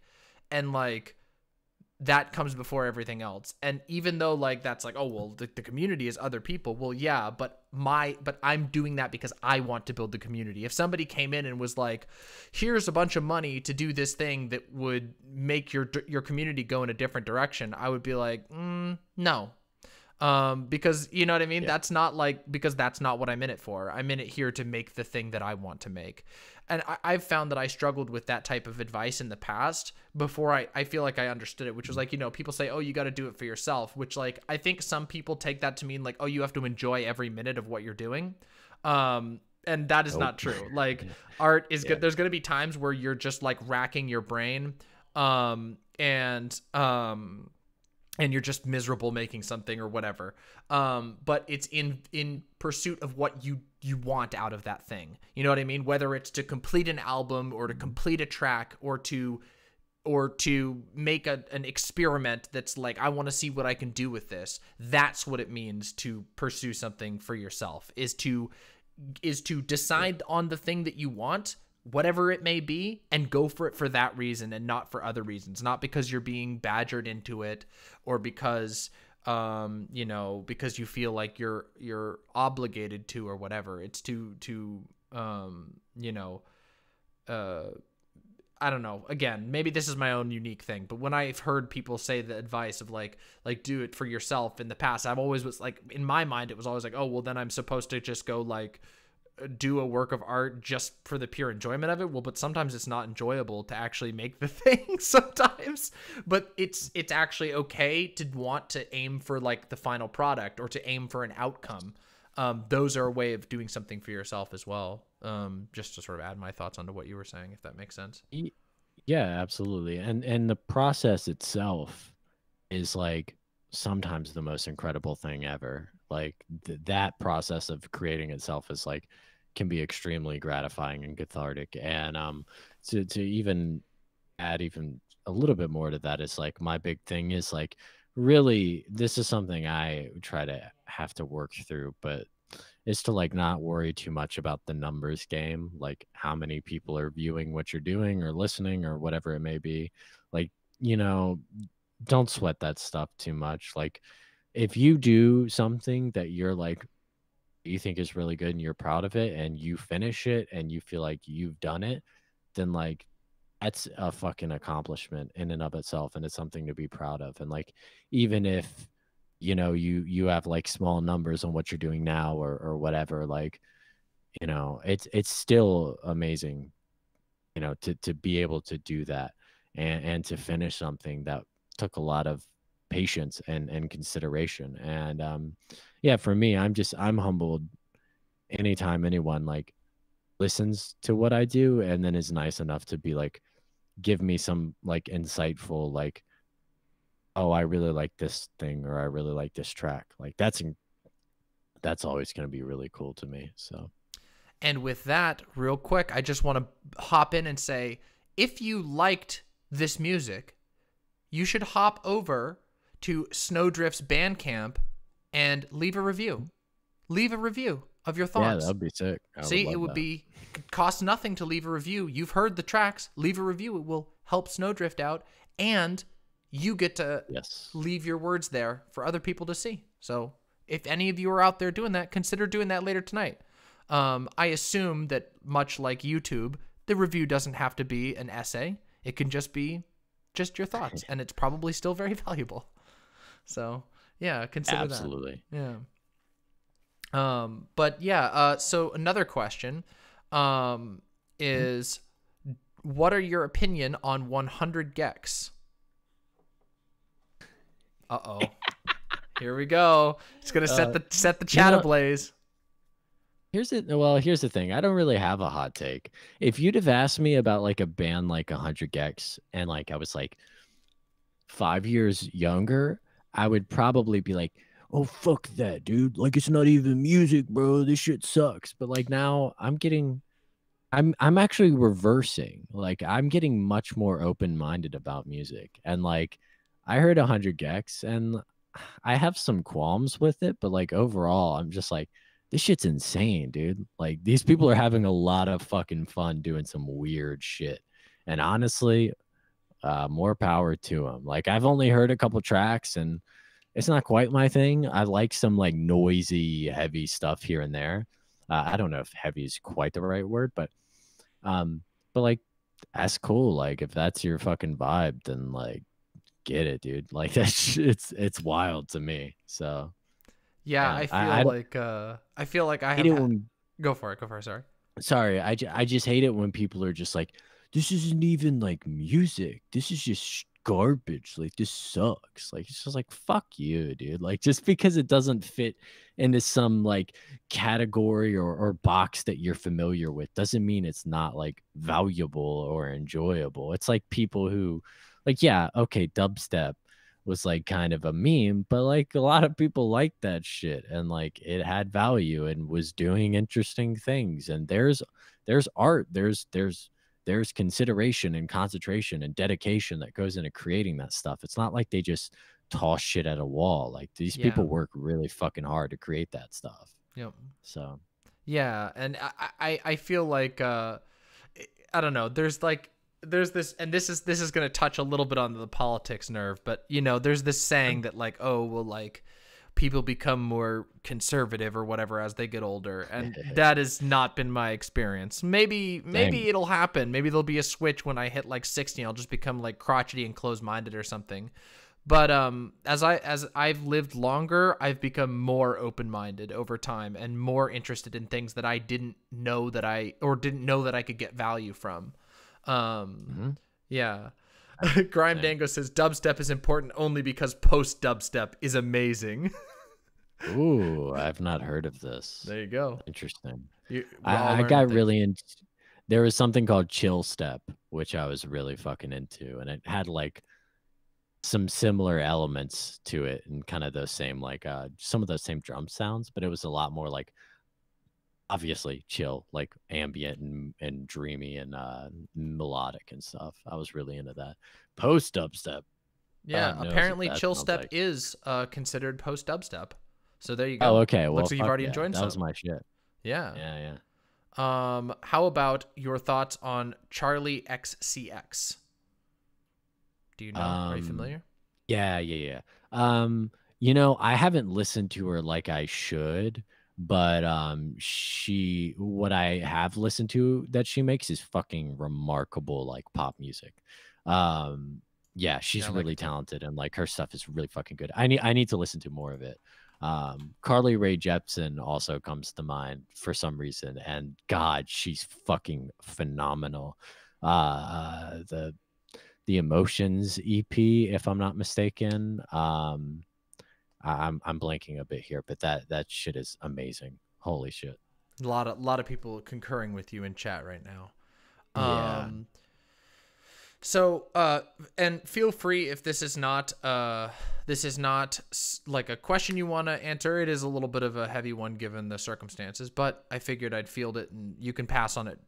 No pressure if you want to pass on it. But has COVID positively or negatively affected your life with regard to music? Are you able to make music easier because of lockdowns and not having to go outside all the time, or has it gotten harder? Sure. I mean, in regards to music, yeah, I guess to a degree, I'm kind of in a weird situation where pre-COVID, I hadn't really played shows in a long time, just for a multitude of reasons. Mm-hmm. And so, um, really, when COVID hit, I just had another excuse to completely lock myself in a barrier and just make a lot of fucking music, which is pretty much what happened. But now I've like put this album out and I'm just like, I can't really do much off of it. Like there's not much I would have been able to do, but maybe play some shows locally would have been fun. And I really miss playing shows. I posted like some clips on Twitter a few nights ago of like shows that I played back in like 2014, That's awesome. 2012. I've been playing music a very fucking long time. And yeah, playing shows, it has its pros and cons, but definitely missed that. Yeah. And I want to do that again soon. Well, I think that I can imagine that once the COVID is cleaned up a bit, it's like I can imagine that there is going to be an incredible appetite for live music. So I have a feeling that it won't be too hard to get some shows and stuff, even if the album came out earlier. You know, like I don't know that.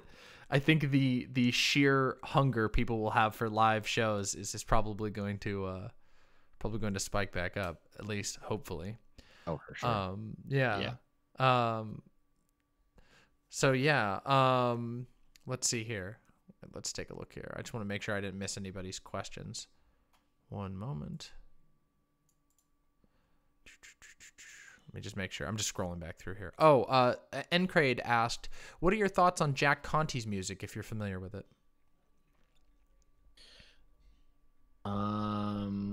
Jack.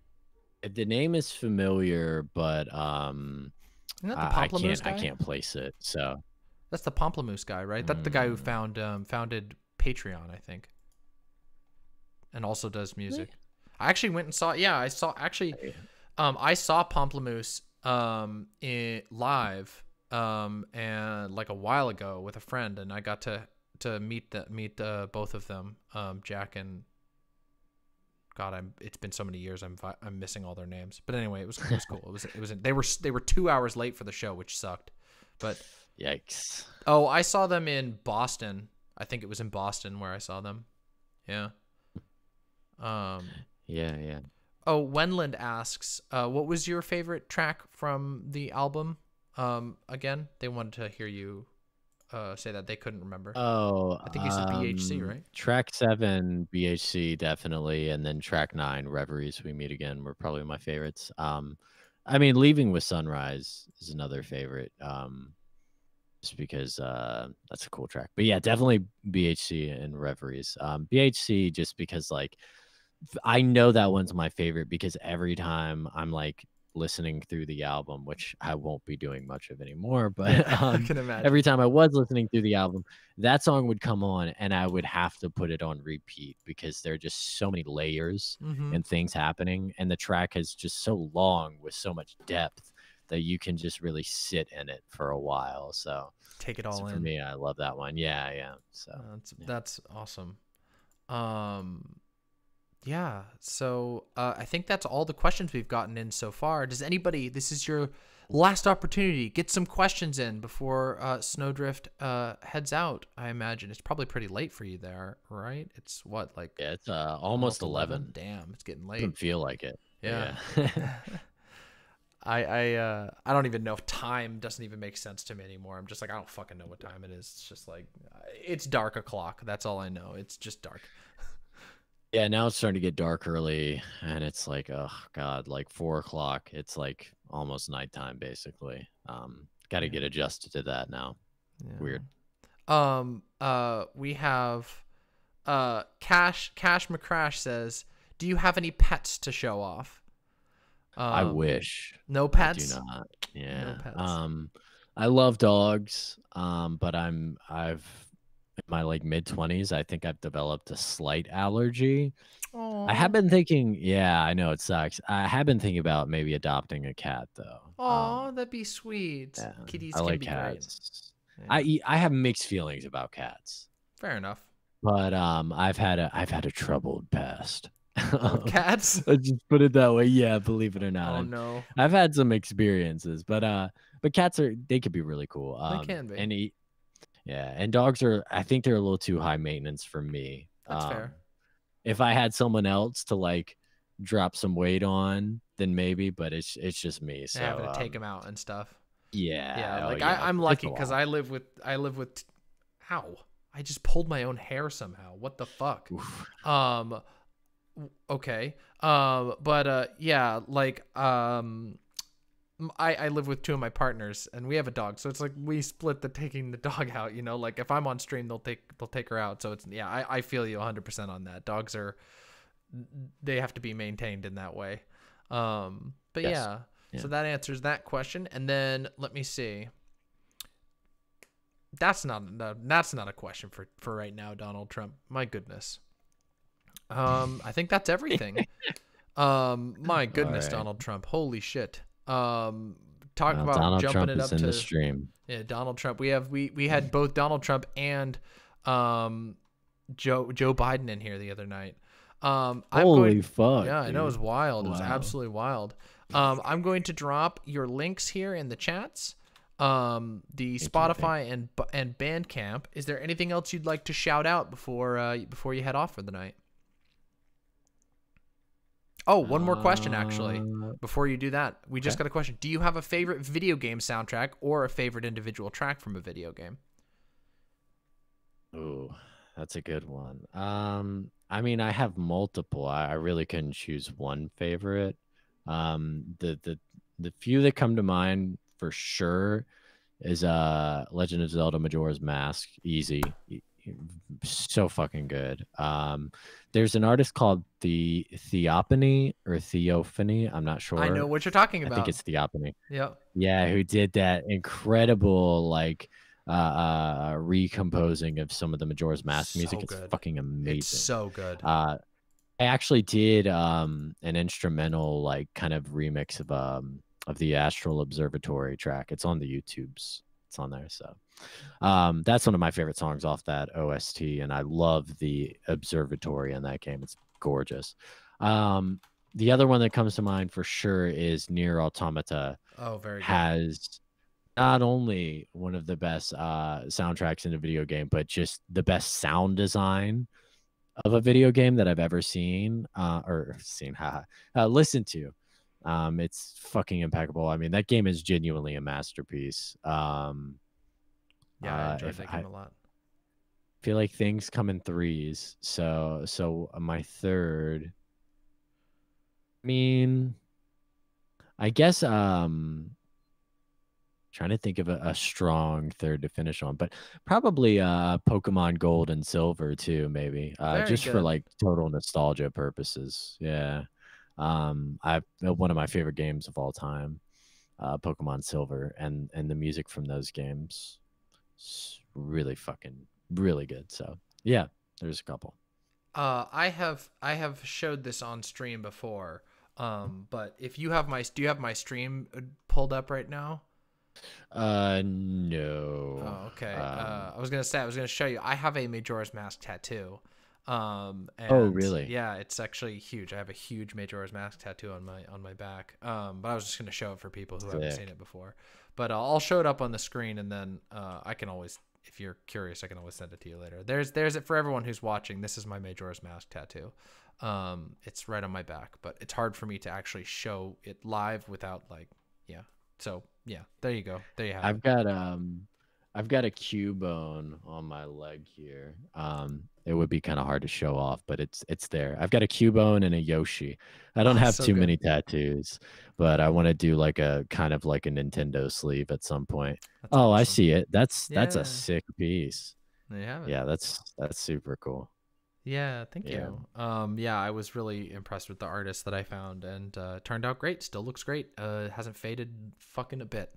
So yeah. I have like a replica Majora's Mask. It's not hanging up right now, but it's in here somewhere. That's so cool. A friend of mine got for me. Yeah. It's amazing. There's so much I love about that game. Like, holy shit. It was my favorite game of all time, though. I don't really have to. I guess there's no pressure to really have a true hierarchy of best games of all time. How unanarchist of me. But it was probably fairly recently edged out by Pathologic 2, which is a breathtaking game, and now it is followed up on that list. If I had to make a list of top 10, by a game I was about to recommend to you, which is Disco Elysium. Have you played it? Yeah. It's been on my list, but I have yet to get it. Yeah. I really want to though. It looks fucking awesome. I have a feeling you'll really appreciate it. The soundtrack is phenomenal, and it is it has, I'll just say, it has very, very, very good politics. I'll just put it that way. Nice. And its game is like the style of the game is like this sort of like watercolor very like melancholy, but like has these. It's an emotional mosaic. A really wonderful game. Didn't one of the devs, while accepting an award, basically like quote Marx or some shit? He said, I don't remember if that was Skill Elysium. Yeah, he dedicated the award, special dedication to Karl Marx, who made this game possible, was what he said. That's so fucking based. Yeah, That was like at the when that I was heard like at that, the I was VGA, like, I yeah. have to play this. It's so good. Yeah, I think you'll so. really enjoy it. Yeah, they had in fact, it's really funny, but God. Oh, okay, so this feels cringe now, but like probably wasn't at the time that this was implemented. But all 4 of the Chapo guys are voice characters in the game. And also one of the main characters in the game is voiced by the fucking host of Red Scare Pod. Which 2020 did not. Is it Dasha? Yeah, it is. Yeah. So okay. Yeah. She voices one of the I'm main okay characters. with that. Yeah, that's fine. But yeah, again, like Red Scare, I don't have the highest opinion about them, but to be fair, this game was made before they did a lot of their most cringiest takes, including the Bannon interview, which But yeah, I just wanted to recommend the game because it is phenomenal. It is phenomenally good. So thank you so much for coming on. It was a wonder to listen through the album with you and hear your thoughts on it. I apologize if I was a terrible interviewer. I never have done interviews before, so I just kind of flew by the seat of my pants. Yeah. But so yeah, anything else you wanted to shout out before you head out? No. I mean, just give the album a try. Hope you enjoy it. Love you, appreciate you, and thank you for having me on. It's been a lot of fun. Thank you so much, and have a wonderful night. We'll talk soon. All right, you too. Bye. All right. Why is it? There we go. All right. Everyone, was that not incredible? Anybody need some ambient hellchoir I wrote like 4 years ago? Busy Bee says yes. Yes. That was based. That was fun. I had a really good time. I'm sorry, but you're schlop? What does that even mean? I don't even know what that means.